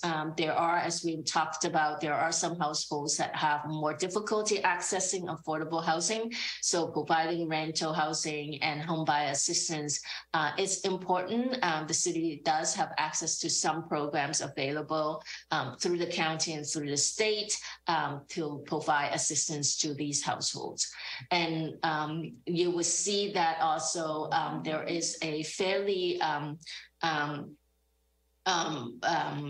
detailed fair housing programs this time compared to your current housing element. There are specific actions that the city will take from a fair housing perspective to provide education and outreach to facilitate mobility, meaning allowing people to move to different parts of the city and have choices in terms of locations and types. To increase housing opportunities throughout the city, to have targeted improvements in specific neighborhoods, and also to provide tenant protection and anti-displacement policies. So those are the key programs that we have included, and some are new, some are continued from your current housing element. Next slide. So one thing we talked about earlier, and you've probably seen this slide many, many times already, one thing we talked about is that you have to provide adequate sites to facilitate and encourage a variety of housing types in your community. The way to measure that requirement under state law is your ability to accommodate the regional housing needs assessment. And in this particular round, the 6th cycle housing element, our regional housing needs allocation is almost 10 times than what you had back in the 5th cycle. And that is certainly a challenge in identifying sites, but the city staff and Brett has been very active in work diligently identifying sites that are under current zoning and general plan, and we do not anticipate any rezoning necessary. With that, I'm going to turn it over to Katie, and she's going to go over the sites inventory again. But I do want to emphasize that the RHNA regional housing needs allocation is a planning goal, meaning that we have to identify sites. It's not a production obligation because the city cannot function as a developer. You don't have the ability to control the market and all of that. But the state does use density as a proxy to whether a site is feasible to facilitate lower income or moderate income as well. And primarily focusing on lower income, there is a default density that we have to meet in order to have a site considered to be feasible for lower income. With that, I will turn it back to Katie. Thank you. So we have a couple slides of the site's inventory in case there's any questions or comments that come up this evening to discuss. But again, we've heard comments of we need to distribute this more evenly throughout Capitola. So in the last update after our joint meeting with Planning Commission and City Council, I think we met that goal. We furthered that goal. And this is just an aerial map showing the sites as well. This slide breaks down the different zones and how many of the different income levels are associated with each zone. And I think one thing that is apparent here is that there's a focus within our mixed use neighborhoods and our regional commercial and community commercial centers to really bring housing closer to our main transportation centers as well. And our shopping areas to really decrease vehicle miles traveled, which is a shared goal for the environment. And then when it comes to our single family residential, I think the numbers we're going to surpass what we have in here with ADUs alone, but the state really looks at what our ADU trends are and they won't let us project it higher. It has to be projected on the average trend, but as recently we came to you and informed you that since November of last year, we've had 14 ADU applications. So, and I heard this week we received another. So we're trending up, and so I do think our single family homes, which are mostly on this side of town, will be developing more of the housing stock than estimated in these graphs.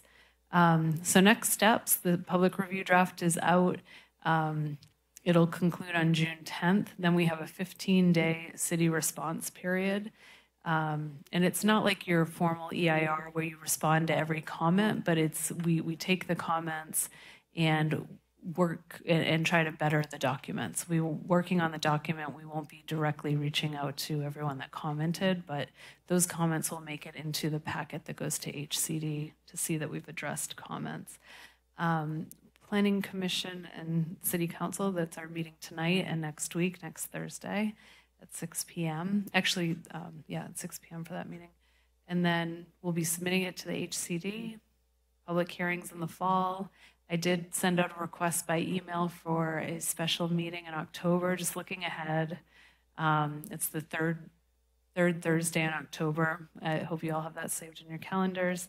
And then our statutory deadline is by December 15th. So with that, that concludes my presentation. I really appreciate it's a very long document when you take into consideration the appendices. And so I really appreciate my team working with Brett and Veronica has been amazing. They've been on task and got it to us on time. So a lot of appreciation there, but thank you, Planning Commission, for taking the time to review the document. If you have simple edits, you're welcome to bring them up tonight. But if you have a list of like spelling mistakes or simple edits, that we could hold off on those tonight, and those could be emailed to me at a later time. Tonight, we're really looking for comments from the public and the commission regarding this document, and so that we can respond to it during the response time. So thank you, and I look forward to hearing comments.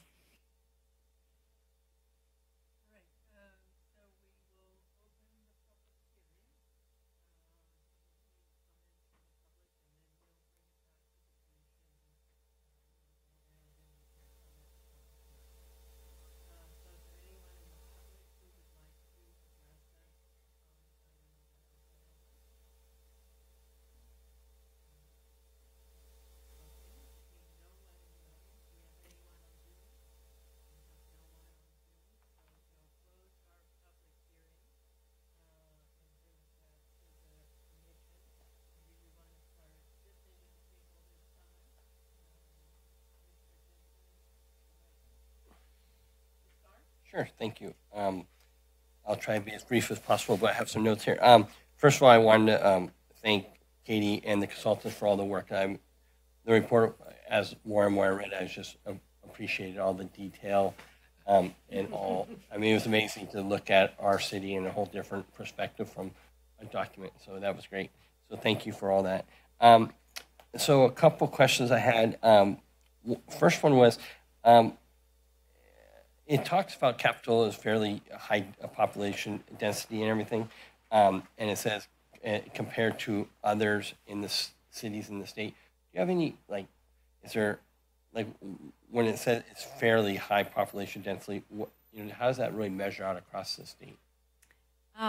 We could add that. We could get more specific in that description. As in the document, we're very clear that we are the most dense of the cities within the Santa Cruz County. So we'd be happy to add that to the document and find some comparable cities, coastal cities. All right. The next one in paragraph 3 on page 144.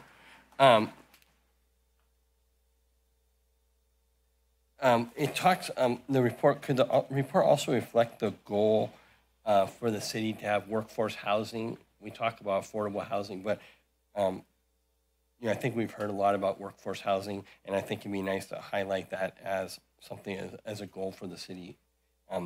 On that paragraph 3 on page 144, I didn't see that noted, and I was wondering if that's something that you guys look at to see if that's the right place for that to be noted. Sure. The next one was on page 312. On page 26, but then also there's some notes about it on page 312. It talks about the transportation, the metro and stuff. Should we include a part in there about the grant that was just passed recently? In those notes, it talks about that there's 4 electric buses. I think that's the number they threw out. But they're going over to hydrogen and stuff, because the report talks about how bad the environment is and air quality and stuff. And I think it might be nice to maybe update. I know that was just passed recently, but maybe that can be reflected in the report. And so somebody reads this, at another level at a different time, they can understand that it's not just our city, but also the county's taking steps towards that. Yes, I'll bring our consultant up to date with the recent. All right. One thing on page 100, it talks about the typical permit process time for the city of Capitola, to encourage development. Just speaking from a personal level, being a contractor and doing development, we should be, I think our city should be applauded by the turnaround time permits are here. I work in many other jurisdictions, especially over the hill. 10 months, 12 months, 14 months, San Jose. So I think it should be applauded by how quick the staff and your outside consultants do turnaround permits. And so I appreciate that just from being a contractor. I appreciate that turnaround time, but I think our community should appreciate how efficient that you and your department run that. The next thing on page 104, it talks about traffic constraints. Should we also note in the report about the new improvements that are happening on Highway 1? Right now, it talks about the improvements we made in 2017 and stuff. And I thought, with the new, I don't know what the exact dollar amount was, but the shoulder busing, and I don't know what the exact terminology is, but it'd probably be nice to have that reflected. Bus on shoulder. Yep. Yep, bus on shoulder. Yep, thank you. Also on page 104, it talks about water supply and infrastructure.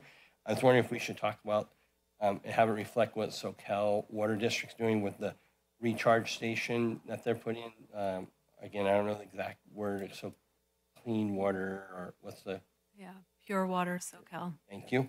That's an amazing project that they're putting in place, and in talking to their staff, they think that's going to solve a lot of our water issues coming up in the future. Sorry, I just have a couple more. The city council just at last city council meeting took some action on rent control. And I think that'd be great to have that noted somewhere in the report, that the rent control for the, not just the Cabrillo mobile home, but I think it was also addressing other mobile homes, if I remember correctly.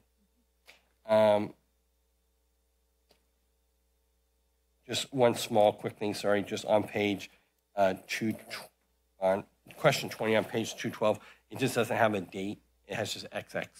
So if we can just pick up that whatever date they were talking about of that meeting. And then on page 325, sorry, Paul.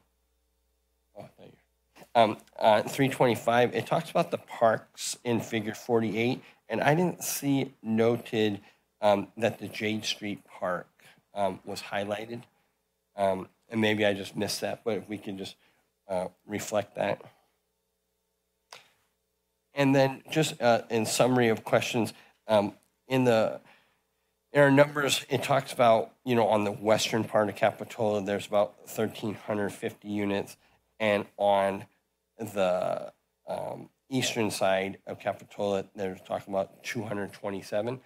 I don't know if you know off the top of your head or if it could be maybe looked at, but if, with on the west side, the number being at the 1,350, how many of those units are exactly at the mall? And so when we look at what the number really is, I've heard the comment from a lot of people in the community about making sure that this has been distributed equally across the city. If I know the mall's still on that side, but if we took that part of it out because there's an opportunity there, what are the numbers per se between the one side to the other side if the mall part was taken out? So I don't know if you know that off the top of your head, or maybe that can, I don't know if it should be highlighted, but I just hear that a lot, and then I try to explain to them that a lot of those numbers are at the mall. So those are all the comments that I had out of the report, but it was very detailed, and thank you for all your work. Okay. Thank you. I think it's 850 at the mall. 850. So then that number drops down to 500 compared to the 227. Correct. So about twice. And just to note, in the last cycle, we had 600 Park Ave. We also had the development on Hill Street, so there were more units on this side of Capitola the last two cycles, but it'd be an administrative approval if we were to keep those sites in right now, because they've been in the housing element for two cycles, and if they were included in the next housing element. So just when you're having those conversations, you can also explain to folks that in the past it was actually that we had more on this side, but if we reutilize those sites, one, we haven't seen any interest by those developers to redo those sites, and two, if we did use those sites, it's more risk to the city, I guess, in terms of review process. But thank you for that clarification. Yeah, so I'd like to echo the comments about the report. I think it's very thorough. It's extremely well done. I think you've updated a lot of things based on some of the feedback we've gotten. In my review of HCD's comments, and maybe Veronica can answer this question, throughout the state, because we're in the second wave of cities going through this whole rigmarole, the majority of the rejections seem to be on the basis of properties that are just the cities are proposing, but they're just not they're not likely to be developed in the state's viewpoint, right? There are several. Culver City, I think, got nailed on that. And several in the Bay Area also were rejected. And I go back again to my insistence that the mall is our number one thing. And I was looking for a more positive statement here about commitments to mall development, but maybe I missed it. I don't know if we have anything we can say that we are doing along the lines of, by this date we will do this, to try to convince the HCD folks in Sacramento that we are serious about the mall development, because it's been stalled for quite a while, right? Yes, yeah. And not want to get rejected this time around because we didn't pay attention to that element of this thing. So I don't know if that, Veronica, if you have any comments about that and what you've seen in other jurisdictions. I can quickly, just because Veronica's not aware of this, our city council has directed us in the coming year, there's money in the budget to really, we'll be studying the most effective way to get the mall to redevelop. So we've got $25,000 to put into a study to see what is our best alternatives in order to help redevelop the mall. So that's something that Veronica can add to this document to state that we are engaged. We want to see redevelopment, and we're starting to study it. So, but Veronica, with that, do you have additional comments? Yeah, I think, the council, the plan commissioner is definitely true. Getting the substantial evidence that existing uses would not impede the development, I think that's important. But I think the city staff has been in communication with the mall, and I think adding the study would be a good demonstration. I think as we move closer to the review, submitting the housing element, we can also look at what additional more concrete action that the city can take to facilitate that. But that's a very good point. It is the most difficult task this round with the housing element, and that's the reason why so many jurisdictions are still stuck. But I think that's a very good start that the city have with the feasibility study, or however you want to call that. Yeah, because to be blunt, this thing's going to get reviewed by some bureaucrat in Sacramento that doesn't know anything about Capitola. So the more concrete things we can put in here to show that we are doing the best we can to develop this mall or redevelop this mall, I think that would help get this thing through the state.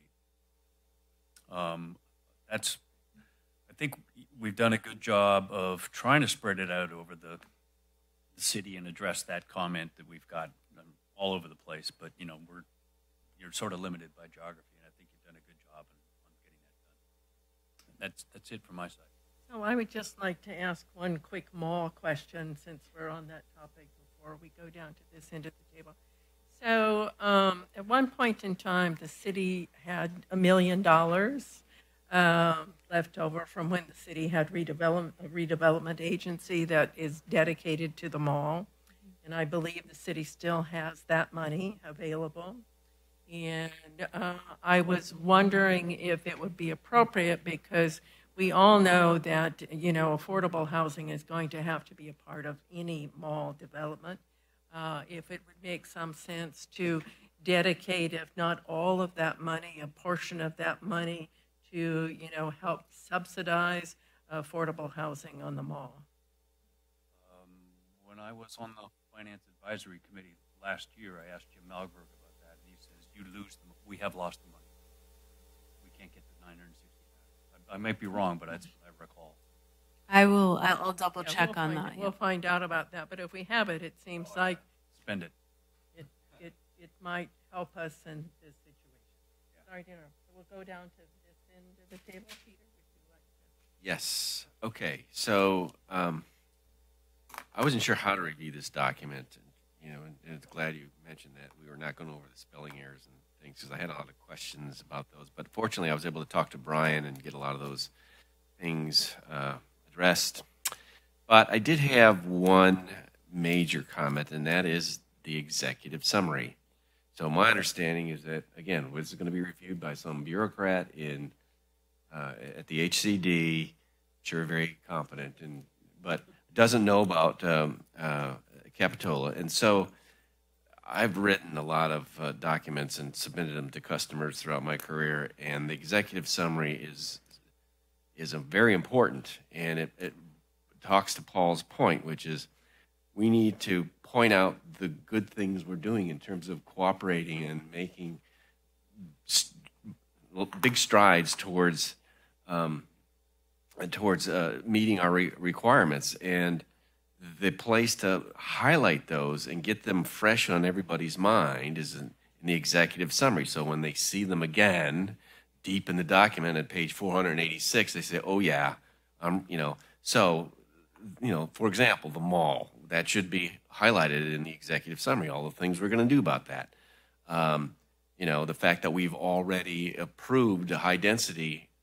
So we're already proactively making. So you could probably go through the list of things that are really, we think are important, that we really, accomplishments we have done and are doing, pull them forward and pop them in the executive summary, so that this bureaucrat will have it fresh on his mind.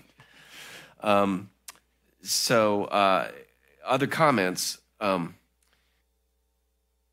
was thinking about the development of 41st Street. So we have a high density along 41st Street. That's That's a good corridor. There's a lot of reasons why we want to develop that. And it occurs to me that perhaps, since we also have a rail trail activity going on, that we might suggest to the RTC or get it at least in their mind that maybe we could have a rail spur going down 41st Avenue, down the median. That would suddenly bring transportation to all the development we're getting.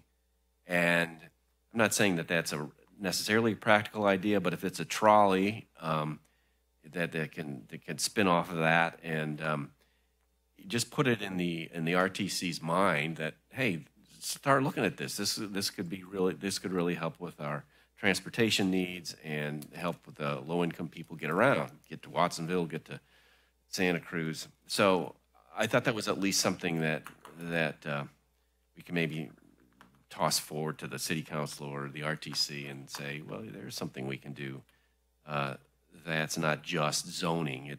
It's actually proactively getting an environment for low-income housing. I was going through the document on numbers. I saw that on page 311, there was a reference to variance on height variance that went up to 50 feet. And that seemed to be inadequate to me, that especially if we're going to do a development on the mall, and we're going to go from 623 units to 850 units, and they want to have parking on site, that's, we're talking 3, 4, 5, 6 stories. I don't know how high it's going to be, but we don't want to discourage that, right? And also we have the units on Park Avenue, which have higher density.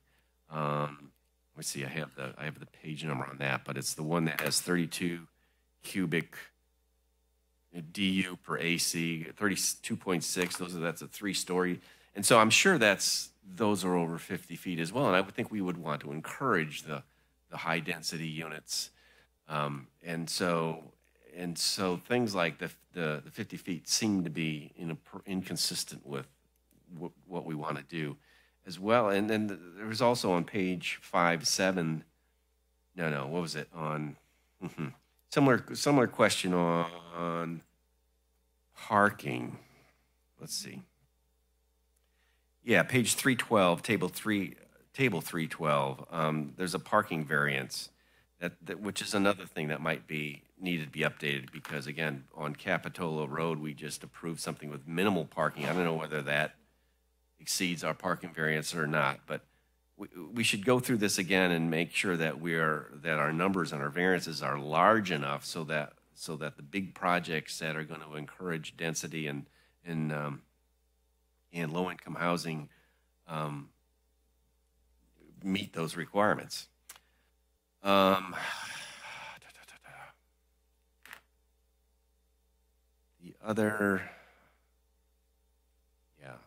I guess the rest of the questions are more in the typo kind of questions, so I'll just leave it at that.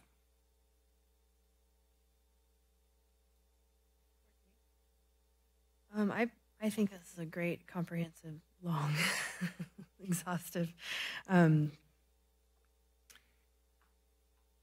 report. I especially like the provisions that you outlined with the homelessness and emergency services. I agree with emphasizing about the mall projections, but I think I think you've got a lot of it covered so far. Okay, I'll email you a list of typos and things that I found in the document, so we don't take up time with that right now. One of the comments I wanted to make is, I guess, in looking at the fees that we charge for someone to build a housing unit in Capitola right now, I was a little surprised that, before you can even put a shovel in the ground, it's going to cost you basically $118,000 in fees to build a new residential unit. And one of the bigger fees in there is actually the affordable housing impact fee, which the city has adopted itself. And in going, and because I did read that ordinance today because I was a little interested in it, it seems like that particular fee is not going to generate a tremendous amount of money because it talks about, new housing going in basically on a vacant lot.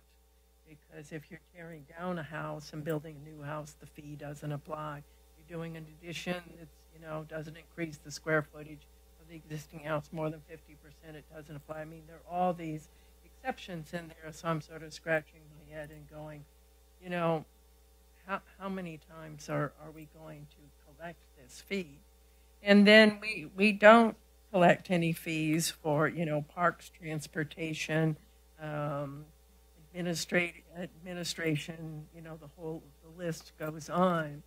And while we probably don't want to do it at this point in time in this housing element because of our time constraints, it seems to me we ought to look hard at, what kind of fees we're charging, because that certainly has an impact on how many units get developed. And since we're going to have, additional units provided in town, we also want to make certain that our town provides services for those units. I mean, is it appropriate to, have a child care fee because we talk about, the problems that one has in child?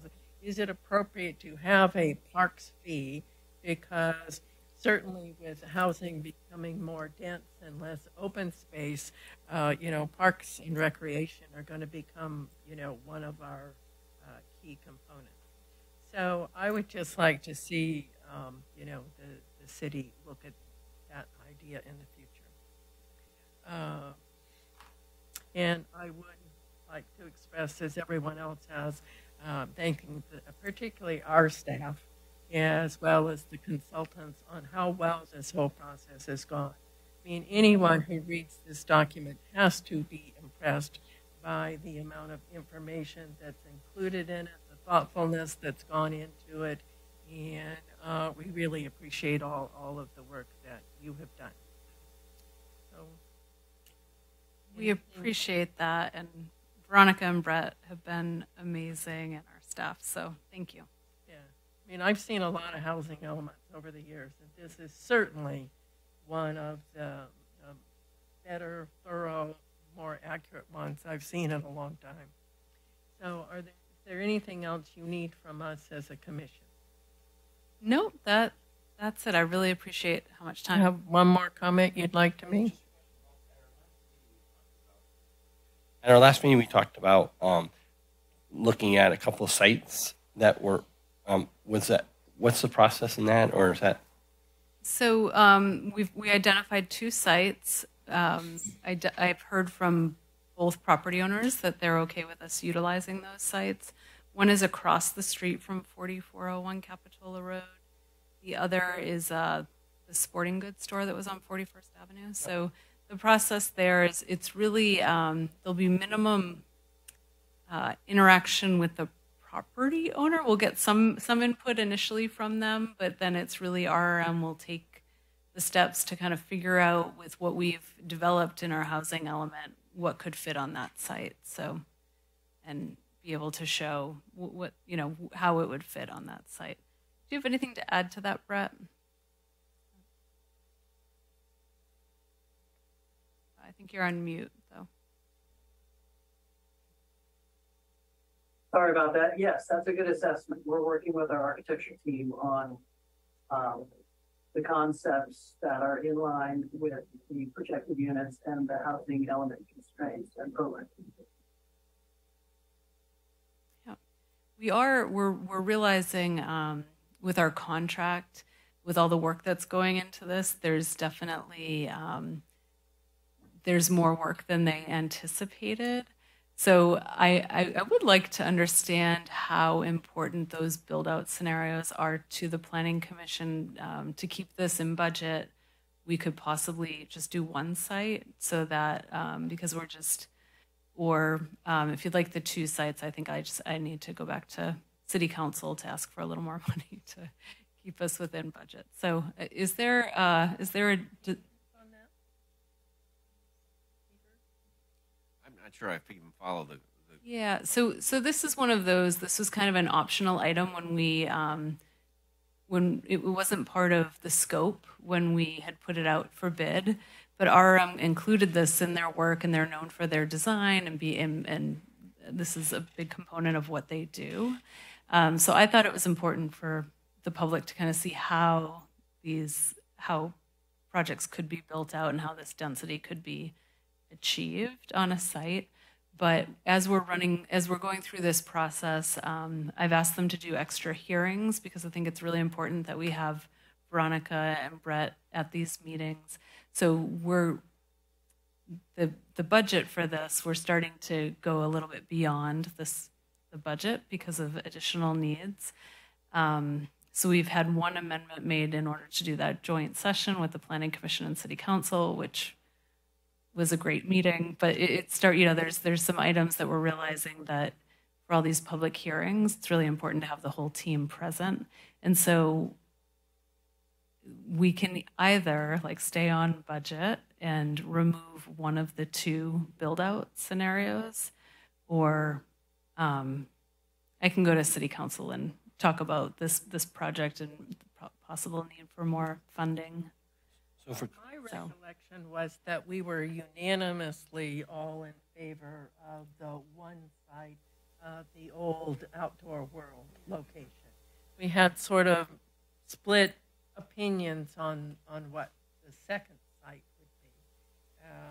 So for me personally, I would be fine with doing the one that we all sort of agreed we wanted to do.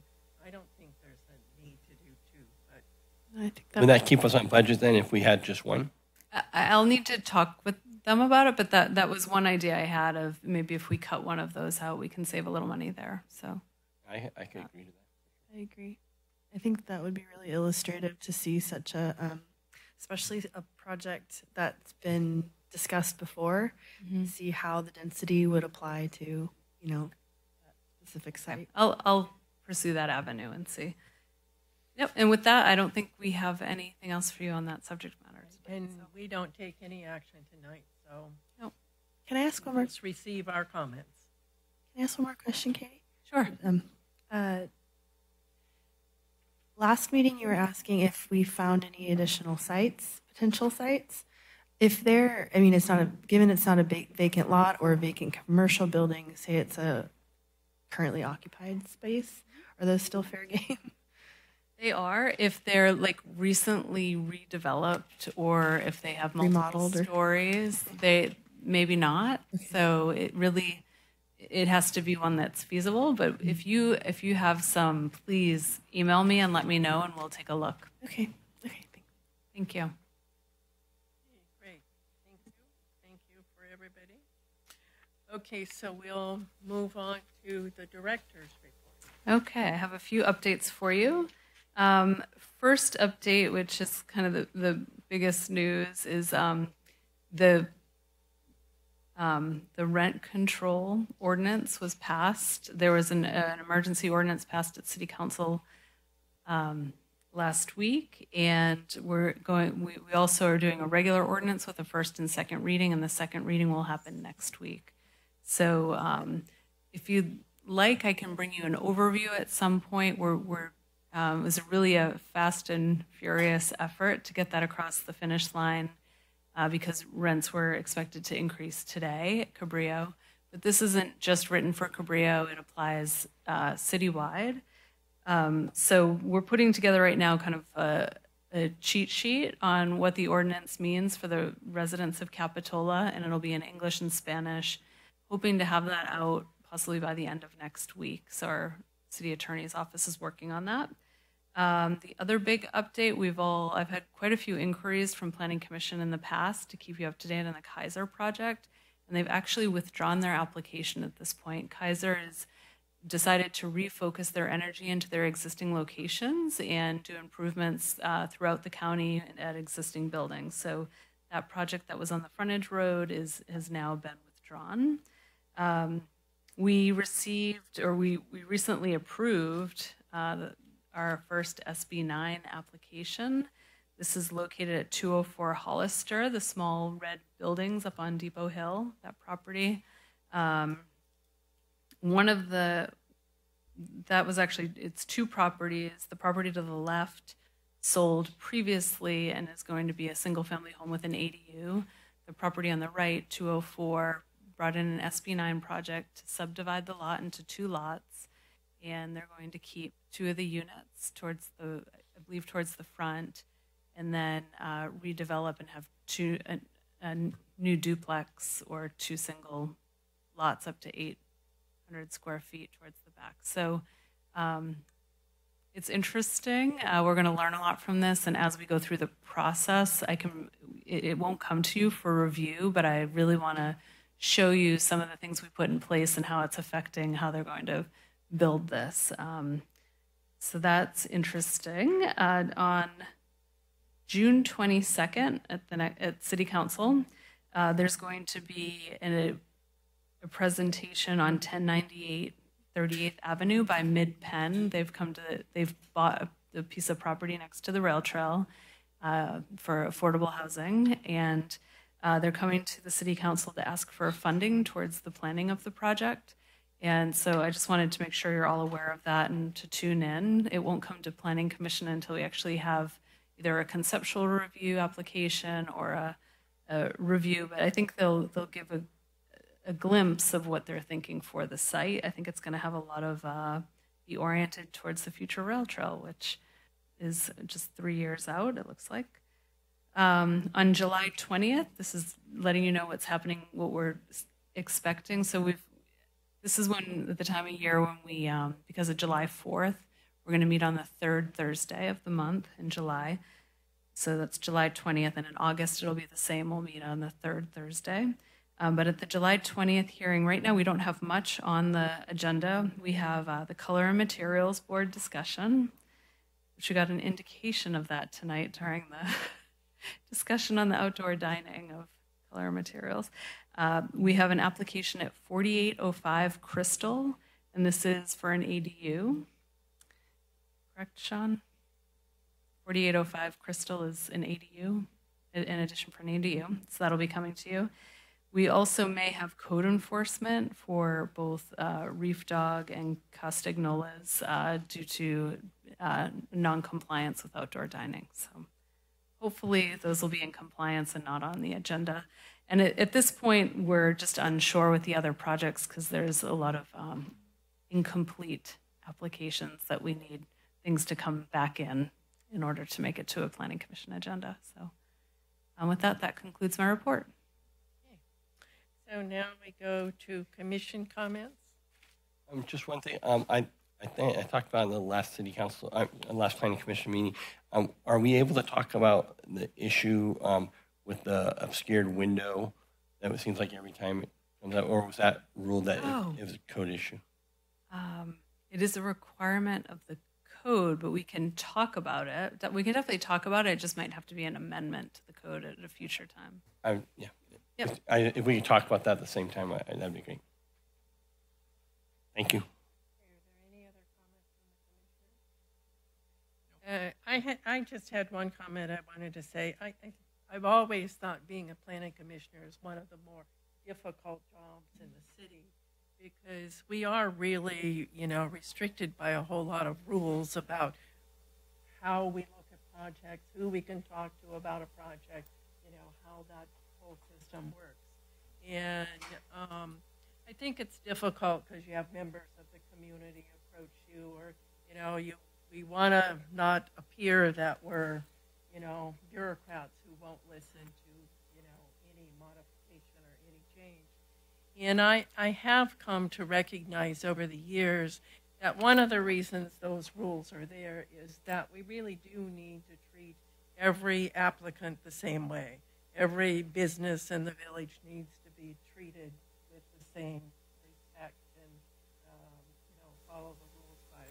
So I apologize if you think, not letting the guy from the ill place talk or, our inability to deal with the Reef Dog issue. It's just that if we are going to follow the Brown Act and follow the rules, which I think that we need to do, that's just the way it is.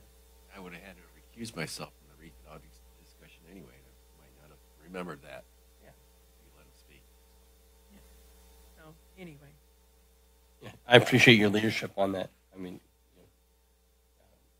and advising us when we should be discussing things and when we shouldn't. I mean, it's hard sometimes, but we got to follow the rules. All right, with that, our meeting is adjourned, and we'll see everybody next month. Thank you.